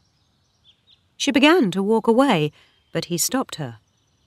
"Oh, Bathsheba," he said, "there was a time when I knew nothing about you, and did not care about you. But after you sent me the valentine, I believed that you loved me. I believed that you wanted to marry me." "It was a cruel joke, and I'm sorry," said Bathsheba. "You're the first woman that I've ever loved," said Boldwood, "and you almost agreed to marry me. Where are all your kind words now?" "Mr. Boldwood, I promised you nothing." "How can you be so cruel?" he cried. "You gave me hope, and then you took it away." "I did not give you hope," she said. "You chose to have hope, sir. I can't love in the way that you love." "Perhaps that's true," he said. "But you're not the cold woman that you pretend to be. You have plenty of love, but you've given it to another person." "He knows about Sergeant Troy," she thought. "Oh, why didn't Troy leave my dearest one alone?" said Boldwood. "Tell me the truth, Bathsheba. If you had not met Troy, you would have married me. Am I right?" She could not tell a lie. "Yes," she said quietly. "I knew it," said Boldwood. "He stole you when I was away. Now people laugh at me. I've lost my respect and my good name. Tell me, has he kissed you?" Bathsheba gasped. "Leave me, sir," she cried. "Let me go." "Tell me," he shouted, "has he kissed you?" She held her head up and looked straight at him. "Yes." Boldwood gave a groan of pain. "Oh, and I would have given everything just to touch your hand," he said bitterly. "But you let a man like that kiss you." "Please, be kind to him, sir," said Bathsheba. "I love him very much." Boldwood did not hear her. "I'll punish him," he said in a terrible voice. "Bathsheba, forgive me for blaming you. You did nothing wrong. Troy stole you away from me with his lies, but keep him away from me." Then Boldwood turned and walked away. Bathsheba began to cry. She sat down at the side of the road and tried to think. She must keep Troy away from Boldwood until the farmer was quieter and calmer. "Perhaps I should tell Troy that I don't love him," Bathsheba said to herself. "Then perhaps Troy will stop loving me. That would please Gabriel Oak and Boldwood. I need to see Troy. That will help me to decide. I'll go to him now.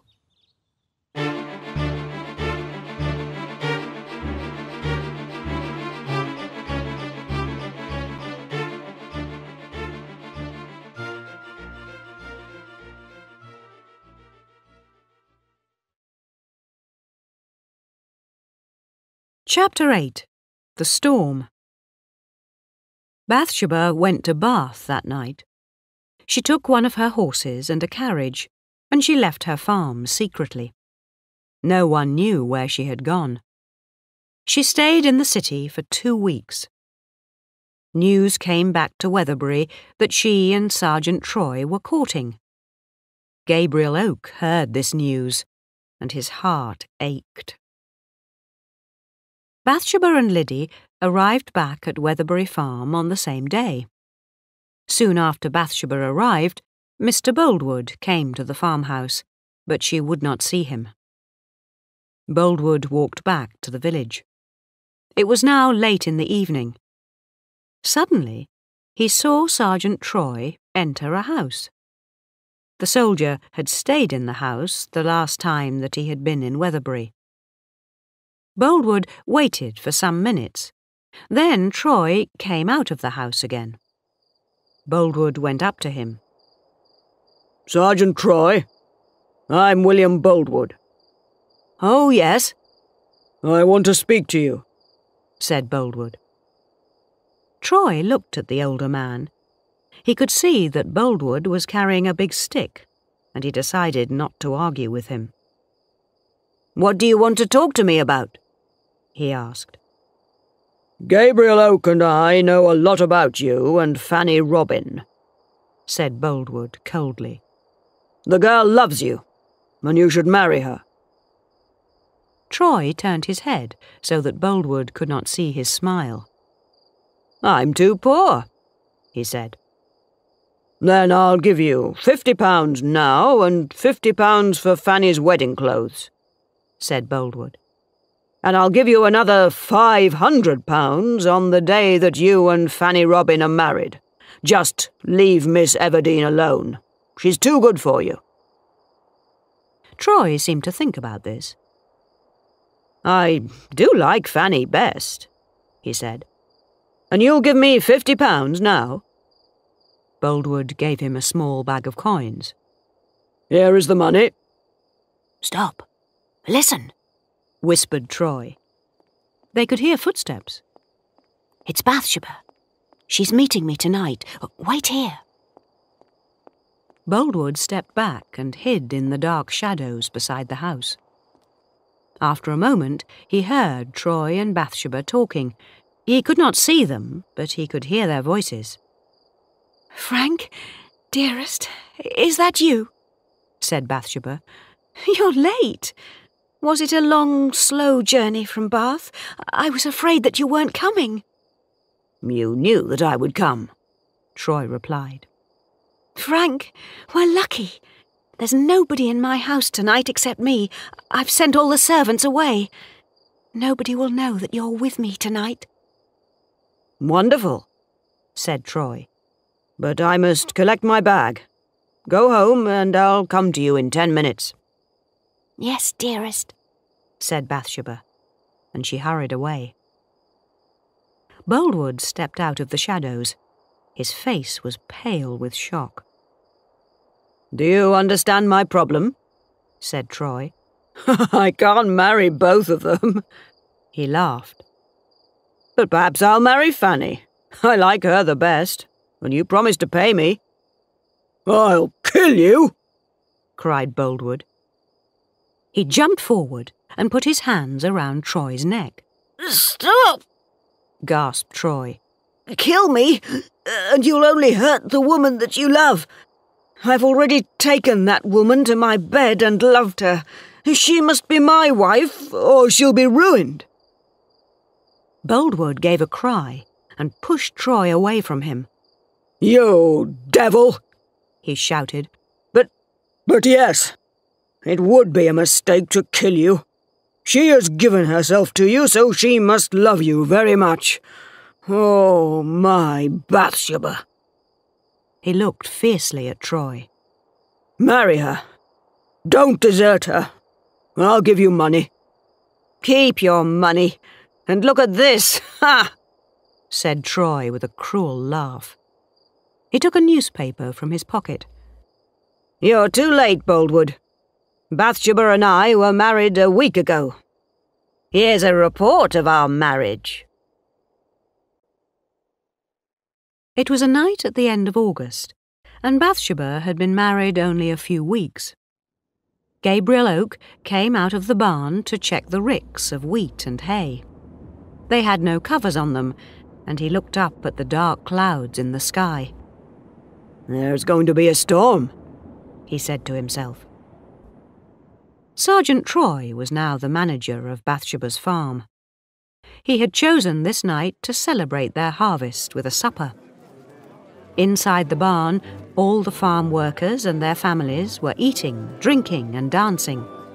Musicians had come from the village, and there were tables of food and drink. Troy was sitting at a table, drinking brandy and water. Oak had sent a young man to speak to him. Gabriel Oak has told me to give you a message, Mr. Troy, the man said. The shepherd says the ricks should be covered before the storm comes. A few minutes later, the young man came out of the barn with the answer, Shepherd Oak, Mr. Troy says it will not rain. Inside the barn, Troy called to everyone. Friends, he said, tonight we have 2 reasons to celebrate. We're celebrating the harvest and also my wedding. I've ordered brandy and water for you all. Bathsheba put her hand on Troy's arm. No, Frank, she said. Please don't give them brandy. They've already had a lot of beer. Troy laughed loudly. He had been drinking brandy for several hours, and he was already a little drunk. Friends, he said, we'll send the women home. It's time that they were in bed. Then we can drink and sing as much as we want to. Bathsheba stood up and left the barn. She was angry. The women and children followed her. Gabriel Oak went home and sat quietly thinking. After an hour, he went to check the sheep. They were crowded close together in the corner of a field. The sheep knew that a storm was coming. Oak hurried back to the farm and went into the barn. He needed help to cover the ricks before the rain started to fall, but he knew that he would get no help from the other men. Troy and the farm workers were asleep on the floor. They were very drunk and could not move. Oak went outside again. The moon was covered by thick clouds and a strong wind was blowing. He pulled large rick cloths over the first 2 ricks, but he had to make covers of straw for the others. He needed to attach bundles of straw onto the top of the ricks so that the rain would not damage the crop. Suddenly, lightning flashed across the sky. It was followed by a crash of thunder. Oak found a ladder and the tools that he needed. Soon he was working on top of a wheat rick. It was difficult and dangerous work, but he did not stop. He pushed spars into the bundles and attached them to the top of the rick. Suddenly, he saw someone moving on the ground below. Bathsheba's voice called, "Who's there?" It's Gabriel Oak, ma'am, he answered. I'm up on the rick. I'm making a straw cover. Oh, Gabriel, I was worried about the ricks. Is my husband with you? No, he's asleep in the barn with the others, replied Gabriel. She was silent for a moment. Then she said, Can I help? You can bring me the straw bundles, if you're not afraid to climb the ladder in the dark, ma'am, said Gabriel. I'll do anything, said Bathsheba. She collected some straw bundles and began to climb the ladder. There was a sudden flash of lightning. It hit a tall tree not far from them, and they watched it burn and fall. How terrible! cried Bathsheba. They worked together, as the lightning flashed in the sky and the thunder crashed around them. Once, Bathsheba almost fell from the ladder, but Gabriel caught her arm and held her. "It's too dangerous," he said at last. "We must wait for the storm to go past." They climbed down to the ground and stood together. After half an hour, the thunder and lightning moved away. There was still no rain. "I think that it's safe now," said Gabriel. "I'll go back up onto the rick." "You're so kind to me," she said. "Where are the other men? Don't tell me I know. My husband and all the men are drunk in the barn. Gabriel, I must explain something to you." "Yes, ma'am?" "I went to Bath to tell Troy that I would never marry him," said Bathsheba. "But he said that he had seen a woman more beautiful than me. He said that he would marry her unless I became his wife at once. Gabriel, I was crazy with jealousy and so I married him." Gabriel said nothing. "And now, please don't speak about it," she said. "I only wanted you to understand what happened. Shall I bring up some more straw for you?" They worked on for a little while. Then Gabriel said, "You're tired. Go back to the house. I can finish this work." "Very well," she said. "Thank you 1,000 times, Gabriel. Good night." At 5 o'clock in the morning, the rain came. Gabriel continued working. He smiled. 8 months earlier, he had fought against fire in this same place. Now he was fighting against water. And he was here because he loved the same woman. By 7 o'clock, Gabriel's work had finished. He saw some of the men come from the barn and walk slowly past him. Troy was the only man who was singing when he came out of the barn. None of the men looked at the ricks. Gabriel walked home and saw a man coming towards him. It was Mr. Boldwood. "How are you this morning, sir?" asked Gabriel. "What?" said Boldwood. "Oh, I'm very well. It's a wet day." "You look a little strange, sir." "Me? No, I'm quite well." Gabriel told Boldwood about his work on the ricks. "Did you cover your ricks before the storm, sir?" he asked. "No," said Boldwood. "I forgot about them." "You forgot about the ricks?" said Gabriel. He was surprised. "You'll lose a lot of your wheat and hay after this rain." "Yes, probably," said Boldwood. Gabriel Oakes stared at Boldwood. The farmer had changed. He was now even more unhappy than Gabriel. "I was going to get married, Oak," said Boldwood. "You know that, of course. But things went wrong for me.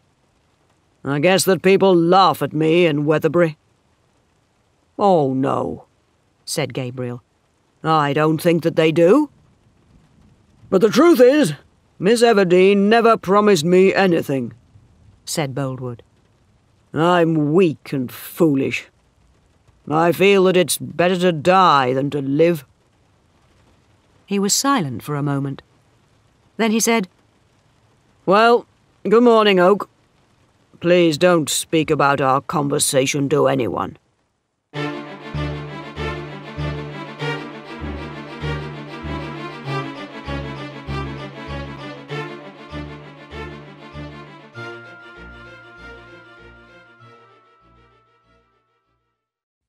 Chapter 9.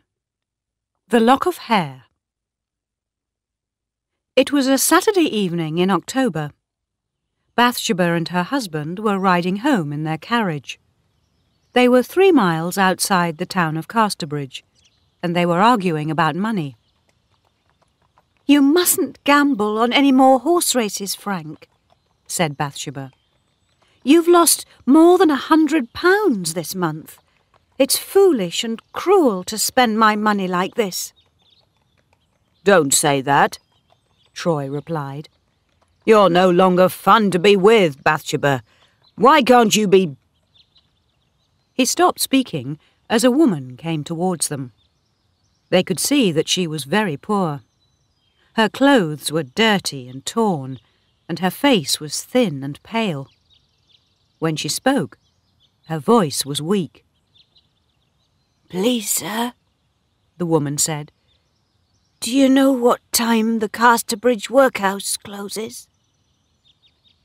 When Troy heard the woman's voice, he turned away. I don't know," he said. When she heard him speak, the woman looked at Troy quickly. There was both happiness and pain in her face. After a moment, she gave a cry and fell to the ground. "Oh, the poor thing," said Bathsheba. She started to get out of the carriage. "Stay there," said Troy. He jumped down onto the road. "Go on up the hill," he ordered. "I'll look after the woman." "But I can help you." "Go on, Bathsheba," he said sharply. Bathsheba and the carriage moved away, and Troy helped the woman up from the ground.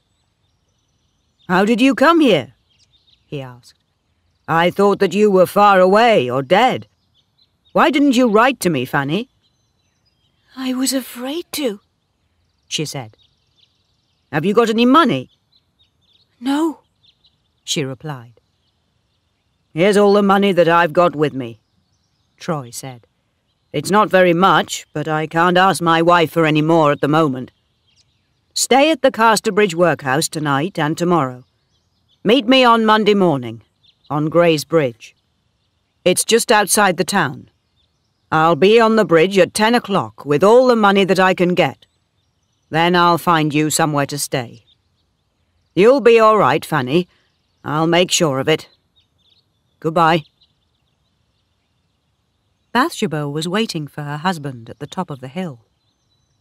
"Do you know that woman?" she asked Troy as he climbed into the carriage. "Yes," he replied. "Who is she?" "She's not important to either of us." "What's her name, Frank?" said Bathsheba. "I think that you know her name." "Think what you like," he said. They were silent as they rode the rest of the way home, and they did not speak very much the next day. On Sunday evening, Troy went to his wife.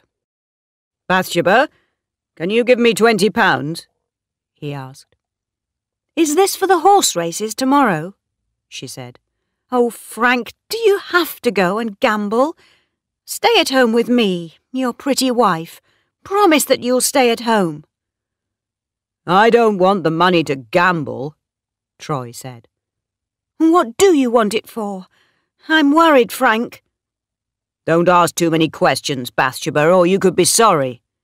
"Oh, here, take the money," she said, and she gave him £20. "Thank you," he said. "I'll leave before breakfast tomorrow." He took out his watch to look at it, and the back of the watch opened. Inside the watch case there was a lock of hair. Bathsheba saw the piece of hair. "That is a woman's lock of hair," she said. "Frank, whose hair is it?" It's yours," he said. "No, it's blonde hair," she said. "My hair is black. Don't tell lies to me, Frank." "All right, I'll tell you the truth," he said. "The hair belongs to a woman that I was going to marry. I met her before I met you." "What's her name?" asked Bathsheba. "I can't tell you," he said. "Is she married?" "No," he said.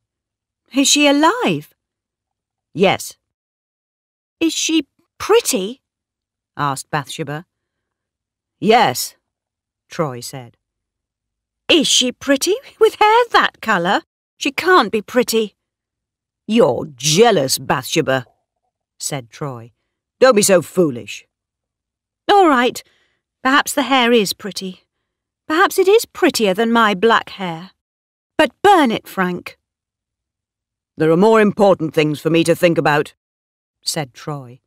There are mistakes from the past which I must put right. Mistakes? Said Bathsheba. What made you remember them today? Did that woman on the road make you remember? Yes, said Troy. There, now you know. And he turned and walked from the room. Bathsheba was miserable. Before she had met Troy, she had laughed at girls who fell in love with the first handsome young man who came along. Now she hated herself. She loved a man whom she could not trust. The next morning, Bathsheba got up very early, and as usual rode around the farm. When she returned to the house, Troy had left. After she had eaten breakfast, Bathsheba went outside again. She looked across a field and saw Gabriel Oak talking seriously with Boldwood. A few minutes later, Joe Poorgrass came along the road and they called to him. The three men spoke together for a few minutes. Then Joe came to Bathsheba's house. "Do you have a message, Joe?" asked Bathsheba. Yes, ma'am, said Joe. Fanny Robin is dead in the Casterbridge workhouse. Fanny? Dead? Cried Bathsheba. The poor girl! Why did she die? I don't know, but she wasn't a strong girl, said Joe. Farmer Boldwood is sending a wagon to bring her body to the church. Joe, tell Mr. Boldwood that you'll bring Fanny back to Weatherbury in my new wagon this afternoon, said Bathsheba. Fanny was my maid. I must make the arrangements for her body to be collected. Before you leave, wash the wagon and put some flowers on it. Yes, ma'am, replied Joe. How long had Fanny lived in the workhouse? Only 1 or 2 days, said Joe. She arrived there on Sunday morning after walking from Melchester. Bathsheba's face became pale. Did she come along the road from Weatherbury last Saturday night? Yes, that's right. Joe looked closely at Bathsheba. His employer's face had become pale. Are you all right, ma'am? Shall I call Liddy? No, it's nothing. Thank you, Joe. You can go now. That afternoon, Bathsheba asked Liddy questions about Fanny. What was the colour of Fanny Robin's hair? Said Bathsheba. I can't remember. It was blonde, a beautiful golden colour, ma'am, said Liddy. And was she courting a soldier? Asked Bathsheba. Yes, said Liddy. Mr. Troy knew him. Did Mr. Troy tell you that he knew him? Oh, yes, replied Liddy. He said that he knew the young man as well as he knew himself. He said that the two of them looked very like each other, and— That's enough, Liddy, said Bathsheba.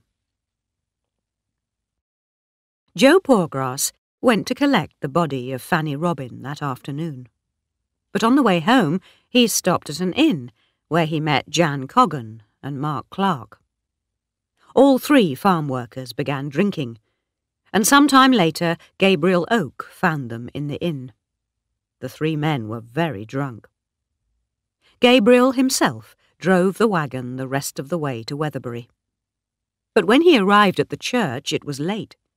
Fanny could not be buried at night. So Bathsheba asked for her coffin to be brought to Weatherbury Farm. Fanny's coffin was put in the sitting room of the farmhouse. Fanny would have to be buried the next morning.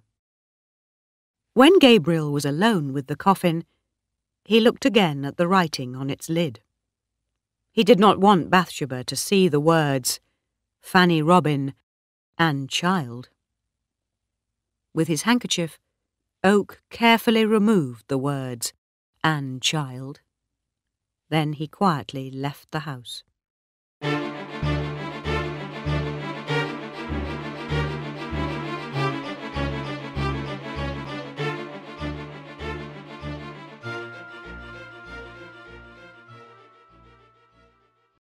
Chapter 10. You're nothing to me. Bathsheba and Liddy were going to their beds. Before Liddy went to her room, she spoke to Bathsheba. "Ma'am, people in the village are talking about Fanny," she said. "They say that—" She moved closer to Bathsheba and whispered the rest of the sentence in her ear. Bathsheba's face became pale. Her body began to tremble. "I don't believe it," she said. "There's only one name on the coffin." But after Liddy went to bed, Bathsheba went down to the sitting room. She stared at the coffin. "Tell me your secret, Fanny," she said. "I hope it isn't true that there are two of you inside this coffin.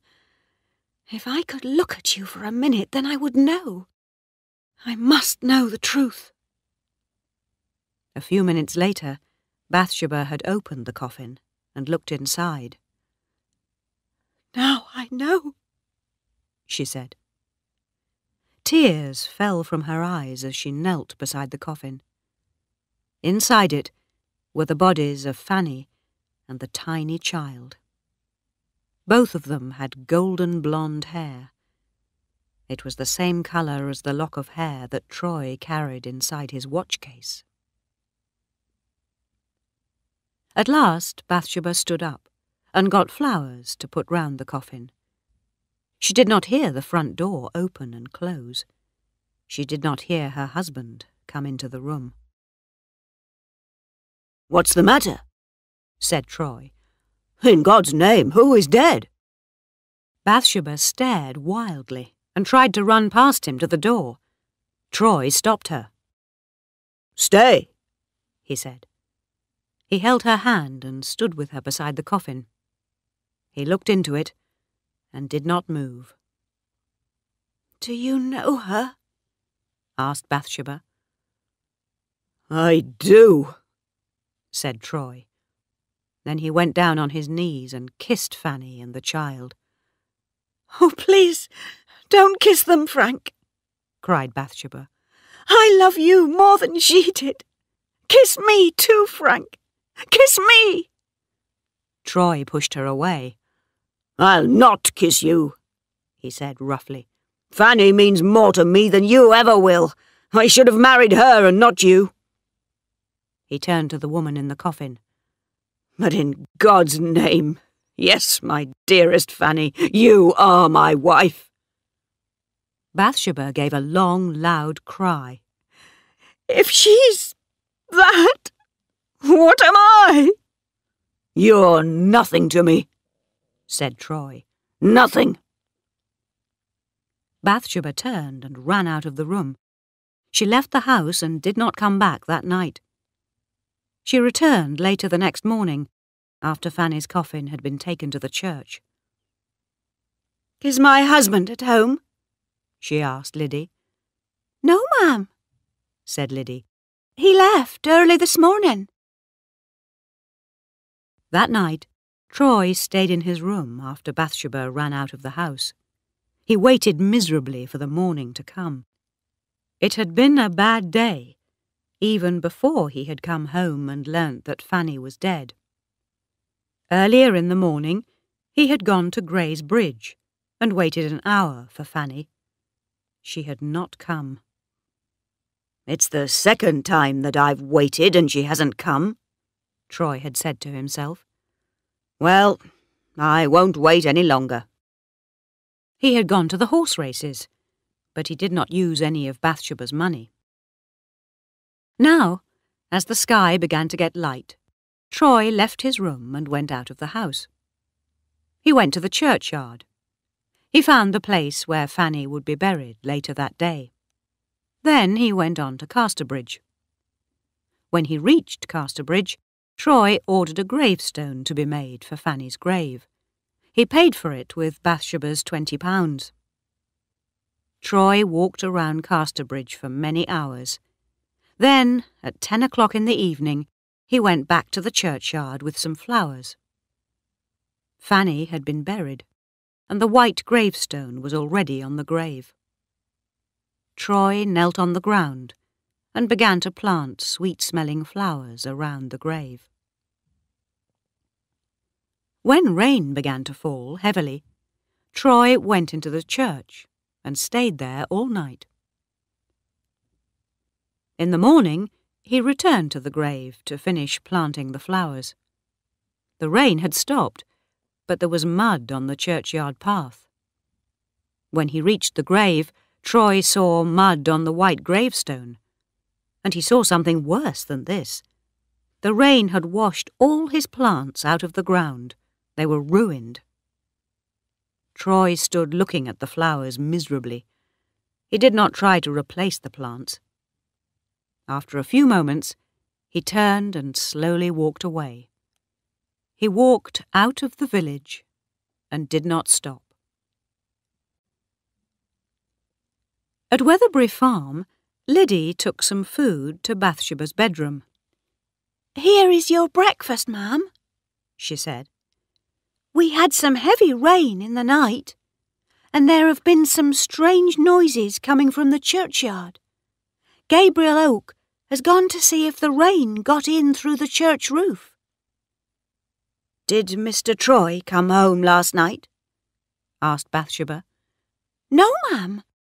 Laban Tall saw him on the road to Budmouth earlier this morning." After she had eaten breakfast, Bathsheba went to the churchyard. Gabriel Oak was standing next to Fanny's grave. He was looking at the new gravestone. Bathsheba saw the words. This stone was put here by Francis Troy, in loving memory of Fanny Robin. Gabriel looked at Bathsheba, but she was quite calm. She quietly told him to fill in the hole that the rain had made in the grave. Then she planted the flowers and cleaned the mud from the gravestone. Troy walked towards the south. He had to get away from Bathsheba's house and away from Weatherbury. At about 3 o'clock, he came to the top of a steep hill. From there he could look down to Lulwind Cove. The sun shone down on the sea and the bright sand. He was alone. Troy decided to go for a swim. He climbed down to the beach and took off his clothes. Then he walked into the sea and swam out between two large rocks to the deeper water. Suddenly, he realized that the sea was pulling him farther and farther away from the land. He remembered that this was a dangerous part of the sea. Several people had drowned at this place. Troy could see the town of Budmouth, but he could not swim there. It was too far. He tried to swim back to the beach at Lulwind Cove, but he could no longer see it. Troy was tired. He could not swim any further. Suddenly, he saw a boat moving across the water. It was sailing towards a large ship. Troy waved to the men in the boat again and again. After a few moments, the men saw him and turned their boat towards him. Several minutes later, they pulled him out of the water and into the boat. "Thank you," gasped Troy. The men were sailors. They took him out to their ship and gave him some clothes. "We'll take you back to the land tomorrow," one of the sailors said to Troy. "Yes, all right," he said. Then, after thinking for a moment, he said, "Oh, perhaps I'll stay with you." On the Saturday after Troy left Weatherbury, Bathsheba went to the market in Casterbridge. It was her first visit to the market since her marriage, and she went alone. She was walking through the crowd when a stranger spoke her name. Bathsheba turned round. "Are you Mrs. Troy?" the man asked. "Yes," she said. "I've got some bad news for you," the stranger said. "Your husband is dead. He went into the sea and drowned." "No!" she cried. "It can't be true! But she could not say or hear anything more. She had fainted and fallen to the ground. Suddenly, a man pushed through the crowd of people and held Bathsheba in his arms. It was Mr. Boldwood. "What happened?" he asked the man. "Her husband's clothes were found on the beach at Lulwind Cove yesterday," said the man. "Mr. Troy must have gone swimming and drowned. Mrs. Troy fainted when I told her the news." A strange look of excitement came into Boldwood's eyes. Had Troy drowned? Was he dead? He carried Bathsheba to a hotel. When she had rested, he offered to take her home. But after half an hour, Bathsheba decided to ride back to her farm alone. Bathsheba told Liddy what she had heard. "I don't believe the news," she said. "Mr. Troy is still alive. I'm sure that he is." "How do you know?" asked Liddy. "I don't know," said Bathsheba, "but I'd feel differently if my husband was dead. I know that I would." On Monday, there was a short report in the newspaper. A young man had been walking on the hill above Lulwind Cove. He had seen Troy swimming far from the beach. But by the time the young man had walked farther along the hill, Troy had disappeared.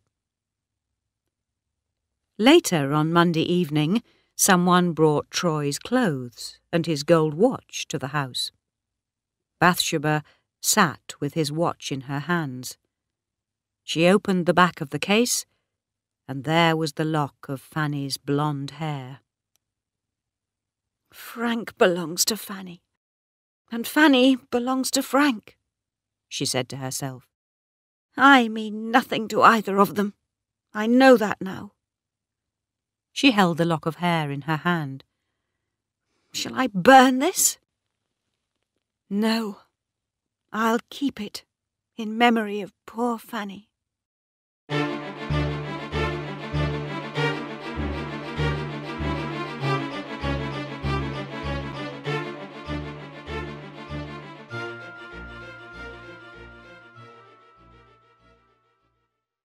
Chapter 11. A Promise from Bathsheba. For the next few months, Bathsheba lived quietly. She made Gabriel Oak the manager of her farm. Boldwood was very unhappy. He was no longer interested in his own farm, and he did not often leave his farmhouse. So he also made Gabriel his farm manager. Then, very slowly, Boldwood began to hope again. "Perhaps one day Bathsheba will marry me," he thought. "Troy is dead. Bathsheba won't think about marriage again for a long time. But I'll wait. And if she does marry again, she'll marry me." Bathsheba left Weatherbury and went to visit her old aunt at Norcombe. She was away for 2 months. It was now late summer. 9 months had passed since the report of Troy's death. Bathsheba returned to Weatherbury at the time when the hay was harvested. One morning, Mr. Boldwood came to Bathsheba's fields and found Liddy working there. He spoke to the young girl. "I hope that Mrs. Troy is well after her time away," he said. "She's quite well, sir," said Liddy. "Does she ever speak about marrying again?" "Never, sir," said Liddy. Then she went on, "Well, she did once say that she might marry again at the end of 7 years, but only if Mr. Troy doesn't come back before then." A few minutes later, Boldwood left the fields. So there was reason for him to hope. Perhaps one day Bathsheba would marry again. His love for her was deep and strong. He could wait. It was time for the sheep fair at Greenhill. The fair took place in Greenhill once every year, and many people from Weatherbury went there. Visitors could play games or watch entertainments, and they could buy or sell clothes, drink, food and animals. Gabriel Oak took sheep from both Bathsheba's and Boldwood's farms. He hoped to sell the animals for a good price. At the centre of the fair, there was a large, circular tent. Inside the tent, musicians and a travelling circus gave performances. And one of the entertainers in the circus was Sergeant Troy. After the sailors pulled Troy out of the sea at Lulwind Cove, he decided to stay with them. However, a few weeks later, Troy realised that he did not want to work on ships. But he did not wish to go back to Weatherbury. I don't think that Bathsheba will want me there, he thought. We can never be happy together. We'll both think of Fanny Robin and how she died. And perhaps life on the farm isn't going well. Perhaps Bathsheba has less money now. So Troy had become an actor in the travelling circus. He acted as a famous highwayman. In his performance, he rode a big black horse and wore a big hat, a long cloak, and a thick black moustache. And now, at Greenhill Sheep Fair, Troy suddenly saw Bathsheba. She was sitting with Boldwood, and they were watching the play. At first, Troy was shocked to see her. Then he saw how beautiful Bathsheba was, and he wanted her again. And she's still my wife, Troy thought. He quickly pulled the cloak up to his ears. Then he walked out of the tent and into the crowd of people. He wanted time to think. Later in the afternoon, Boldwood rode back to Weatherbury beside Bathsheba, who drove her carriage. Mrs. Troy, he said, will you ever marry again? My husband's body was never found, Bathsheba said. He could still be alive. Your husband disappeared a year ago, said Boldwood. If he doesn't return, you can marry again after 7 years. This is what the law says. If Troy doesn't come back, then you will have to wait for 6 years from now. Boldwood's face was sad. You almost became my wife once, he said. But that's nothing. You never liked me. I did like you, Bathsheba said. and I respected you too. And do you like and respect me now? He asked. Yes, she said quietly. This conversation was making her feel uncomfortable. Mr. Boldwood, I'm sorry that I made you unhappy. I shall always be sorry. It was wrong of me. Don't worry, he said. Don't blame yourself too much. But if you learnt that your husband was dead, would you marry me? I don't know, she replied. But perhaps one day, Boldwood said. Perhaps, she said. So after 6 years? 6 years is a long time, Bathsheba said. The time will pass quickly, said Boldwood. Please, listen. If I wait for 6 years, will you marry me? It would put right all the wrong things that you've done to me. Do you want to be the wife of any other man? No, she said. Please, I don't want to talk about this now. It isn't right. My husband may still be alive. Of course, said Boldwood. We won't speak about it, if you don't want to. But perhaps you can promise me this. Promise me that if you marry again, you'll marry me. I'll never marry another man while you want to marry me, she said at last. I can't say more than that. So will you promise? He said excitedly. In 6 years' time, will you marry me? Oh, what shall I do? She cried. I don't love you. I'm afraid that I'll never love you as much as a woman should love her husband. But it seems that I can make you happy with only a promise. So, yes, if my husband doesn't come back at the end of 6 years, I'll think about marriage. I'll think, and perhaps I'll make a promise soon. Soon? Boldwood said. But soon could mean never. Well, perhaps I'll make a promise by Christmas, she told him. Christmas? He said happily. Then I'll say no more about marriage until then. As the weeks passed, Bathsheba became very worried. One day she was speaking with Gabriel Oak, and they began to talk about Boldwood. He'll never forget you, ma'am, said Gabriel. And suddenly, Bathsheba told Gabriel about her worries. She told him about her conversation with Boldwood, and she spoke about the promise that she had to make at Christmas.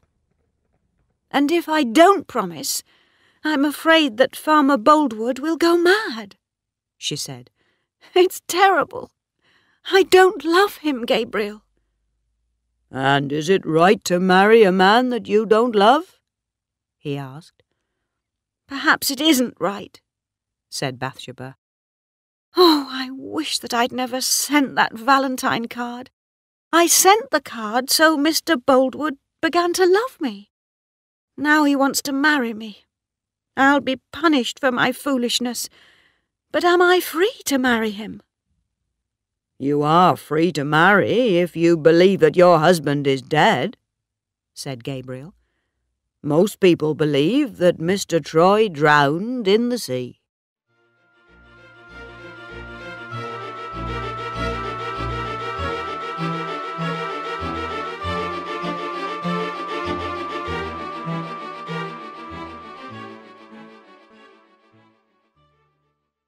Chapter 12.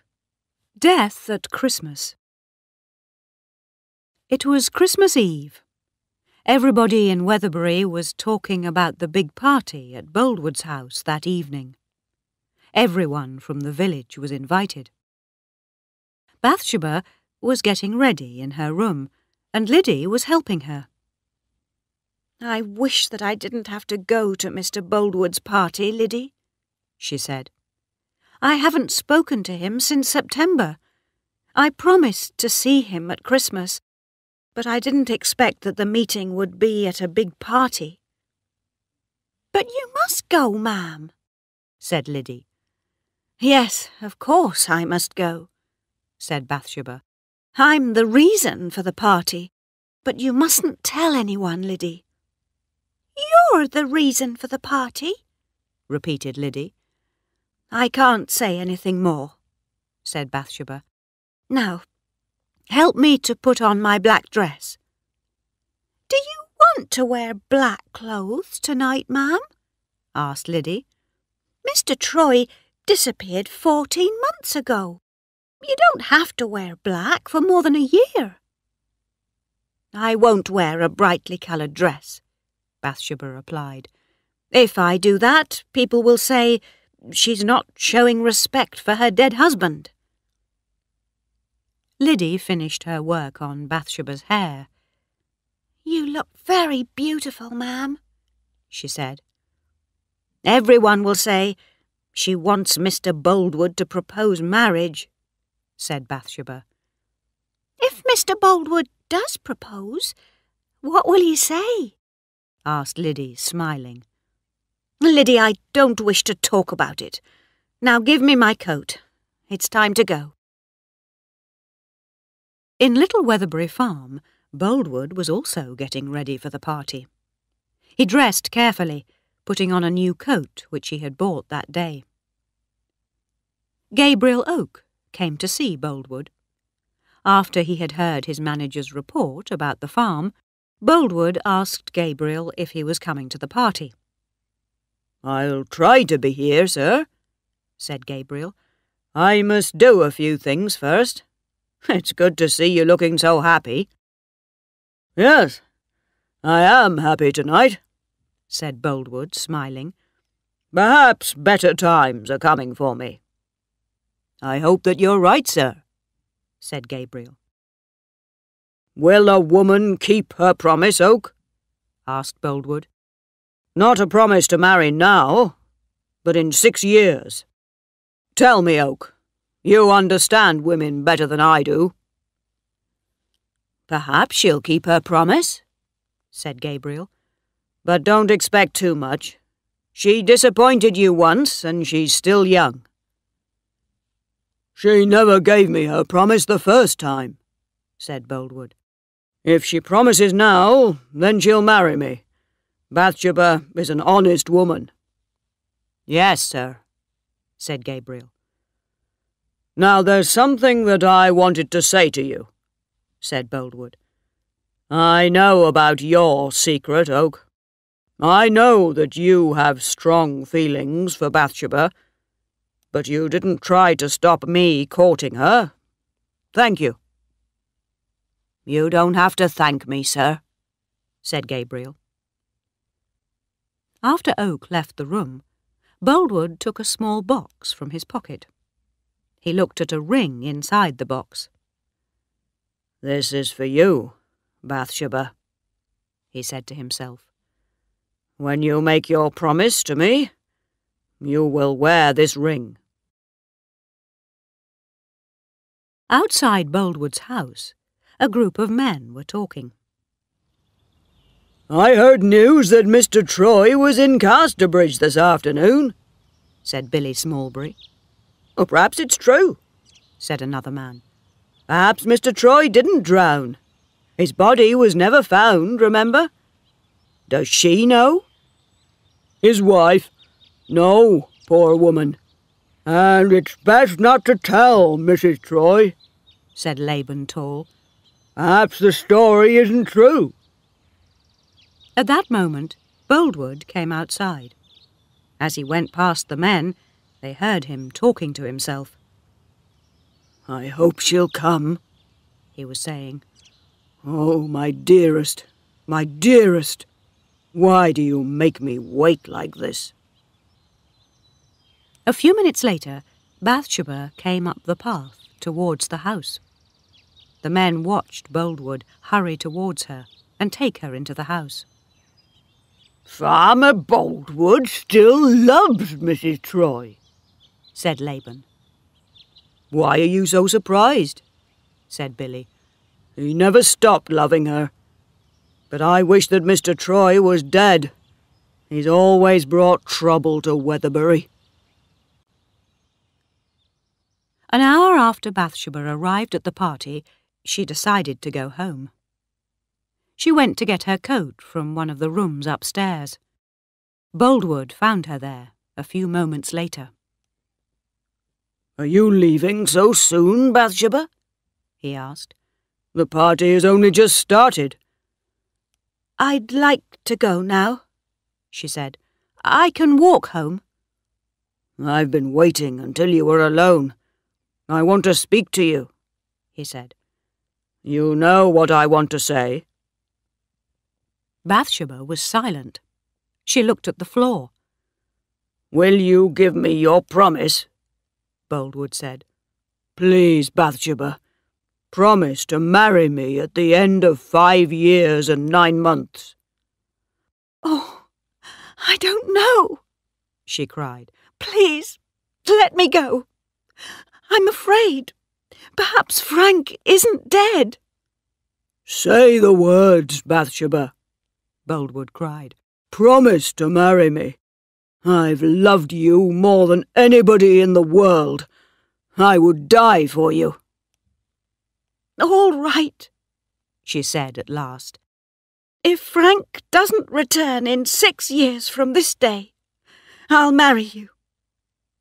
Boldwood took the small box from his pocket. And you'll wear this for me? What is it? She said. She looked inside the box. A ring? No, I can't wear your ring. I don't want people to know about this proposal. Now, please, let me go home. Please wear the ring, said Boldwood. Wear it tonight, to please me. All right, she agreed. I'll wear it, but only tonight. As he put the ring on Bathsheba's finger, Boldwood's hand shook, and his face was pale. I'm happy now, he said, and he left the room. When she was calmer, Bathsheba followed Boldwood. She stood at the bottom of the stairs. The music and the dancing had stopped for a few minutes. A group of men were talking together in a corner of the big room. What's the news? asked Boldwood. You men all look very serious. Has somebody got married or died? Tell me, Laban. I wish that somebody was dead, said Laban Tall. Suddenly there was a loud knock on the front door. A servant went to open it. After a moment he came and spoke to Boldwood. Sir, a stranger wants to see Mrs. Troy, he said. Tell him to come in, said Boldwood. The stranger entered, with his cloak covering half of his face. Some people had heard the news about Bathsheba's husband. They recognized Troy immediately. Boldwood did not recognize him. Nobody noticed Bathsheba. She was staring at Troy. Her face was pale and shocked. Come and have a drink, stranger, called Boldwood, smiling.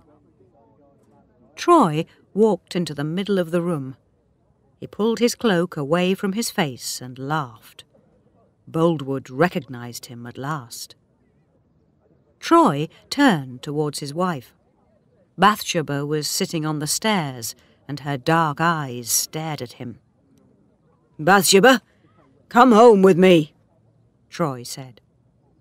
She did not move or answer. Did you hear me? Troy said. Bathsheba, go with your husband, said Boldwood in a sad, low voice. But Bathsheba could not move. Troy held out his hand to help her to stand up. She was frightened, and she moved away from him quickly. He took her arm and pulled her towards him. Come on, said Troy fiercely. Bathsheba gave a little scream and tried to get away from him. Suddenly, there was a loud noise, and the room was filled with smoke. Everyone turned to look at Boldwood. He was holding a gun. When he had heard Bathsheba scream, Boldwood's sadness had turned to anger. He had taken his gun, which was fixed to the wall, and shot Troy. Troy was lying on the floor. He made a small sound. Then his head fell back, and he lay still. Boldwood turned the gun towards his own head, but as he tried to shoot himself, Laban Tall knocked the gun out of Boldwood's hands. Well, it doesn't matter, said Boldwood. There's another way that I can die. He went across to Bathsheba and kissed her hand. Then he walked out of the house. Nobody tried to stop him.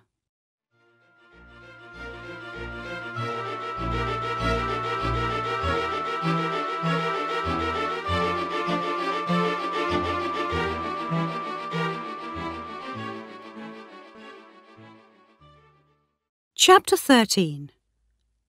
Marry me. Gabriel Oak came to Little Weatherbury farmhouse about 5 minutes after Boldwood walked out. He went straight to Bathsheba, who was sitting on the floor beside Troy's body. She was holding Troy's head in her arms. "Gabriel," she said, "go to Casterbridge and bring a doctor. I'm afraid that it's too late, but go. Mr. Boldwood has killed my husband." Gabriel hurried outside and got onto his horse. As he rode along the road to Casterbridge, he thought about Troy. Where had the man come from? Had Troy not drowned? Was he not dead at the bottom of the sea? Oak rode fast. About 3 miles from the town, he saw a man walking along the road. It was Boldwood. He was also going to Casterbridge. He was going to tell the police what he had done. Bathsheba ordered her farm workers to take her husband's body to her house. She washed Troy's body and dressed him in clean clothes. Gabriel and the doctor found her there when they arrived. Bathsheba was now weak and tired. Liddy put her into her bed and stayed with her. Late in the night, Liddy heard Bathsheba whispering the same words over and over again. "Oh, I am to blame. How can I live? Dear God, how can I live?" In March, Boldwood was tried for murder. Everyone in Weatherbury waited for news. But as they waited, they learnt more about the man who had shot Frank Troy. After the Greenhill Sheep Fair, William Boldwood had begun to behave strangely. He had bought women's coats and dresses, then put them carefully into boxes. On the outside of each box, he had written the words Bathsheba Boldwood and a date 6 years in the future. As time passed, Boldwood had become more and more excited, but he became less and less interested in his farm. "His love for Mrs. Troy drove him a little mad," said the people of Weatherbury. The judge at the trial also believed that Boldwood had become a little mad. At last, Gabriel brought the news back to Weatherbury. "The court has said that Boldwood did murder Mr. Troy," he told everyone. "But he will not die.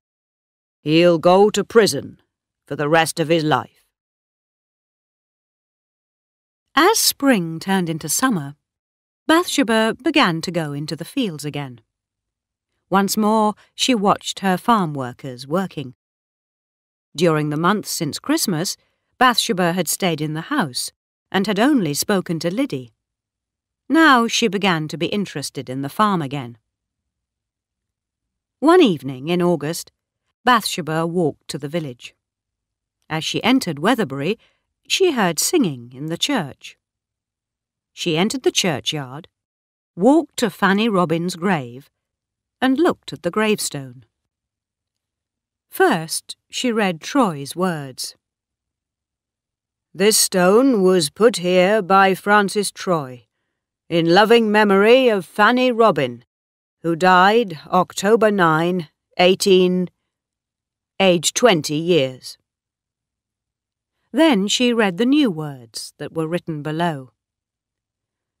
"In this same grave lies the body of Francis Troy, who died December 24, 18, aged 26 years. Bathsheba went to stand outside the door of the church. As she listened to the sweet singing, she began to cry. She put her face in her hands and did not see Gabriel Oak walk towards her. He watched her silently for a few moments. Then she turned and saw him. "Mr. Oak," she said, How long have you been there? Only a minute or two, ma'am, Gabriel said.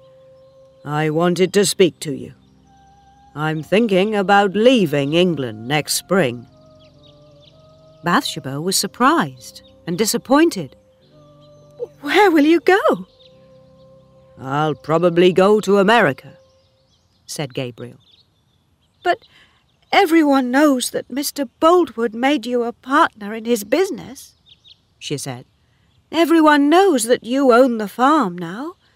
They expect you to stay at Little Weatherbury Farm. And what shall I do without you? Oh, Gabriel, we're old friends.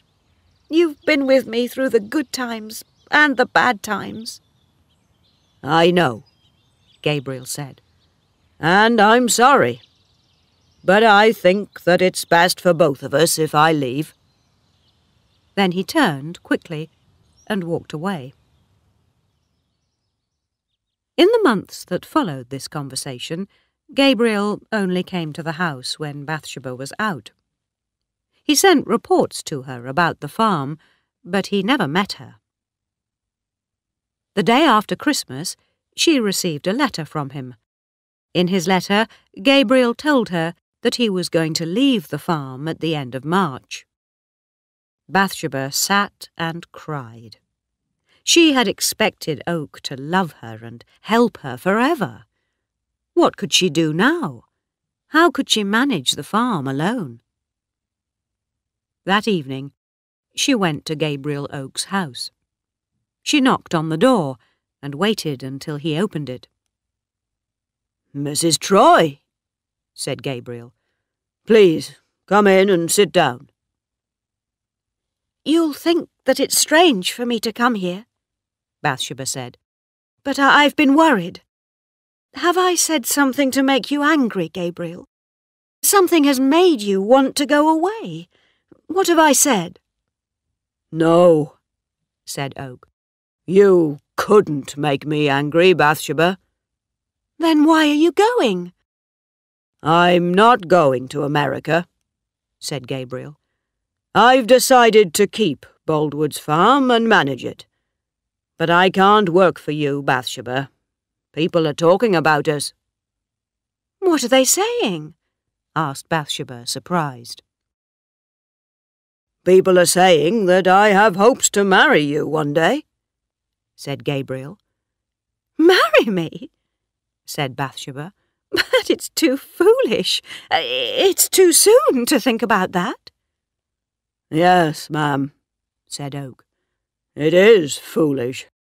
I'm surprised that people can't understand this. Too soon, were my words, said Bathsheba. I'm sorry, but you also said too foolish, he replied. I'm sorry, too, said Bathsheba. She began to cry. I only meant to say too soon. Please believe me. Gabriel Oak stared at Bathsheba, then moved closer to her. Bathsheba, he said, if I only knew one thing. He stopped and then began again. If I only knew one thing, will you let me love you and marry you? If I only knew that. But you'll never know it, she said. Why? He said. Because you never ask, she replied. Gabriel smiled happily and put his hands on Bathsheba's face. Oh, my dearest Bathsheba, he said. My love, Why did you send me that letter this morning? She said quickly. It was cruel. It showed that you didn't care about me and that you were going to desert me. Oak laughed. Oh, Bathsheba, you can be so annoying. You know that I had to be careful, he said. People don't say very nice things about an unmarried man who works for a beautiful young woman. That's the reason that I was going to leave you and the farm." "Then I'm so pleased that I came to see you," Bathsheba cried. "I think about you all the time. I believed that you didn't want to see me again. Now I must go." Suddenly she laughed. "But oh dear, now I'm courting you, Gabriel." "Well, that's a good thing," said Gabriel. He laughed. "I've courted you, my beautiful Bathsheba, for a very long time." He walked back to her house with her, but they spoke very little. They did not have to say anything. Gabriel and Bathsheba were old friends, and they understood each other well. Now that they had both spoken about their love for each other, nothing could destroy that love. And a few weeks later, they were married.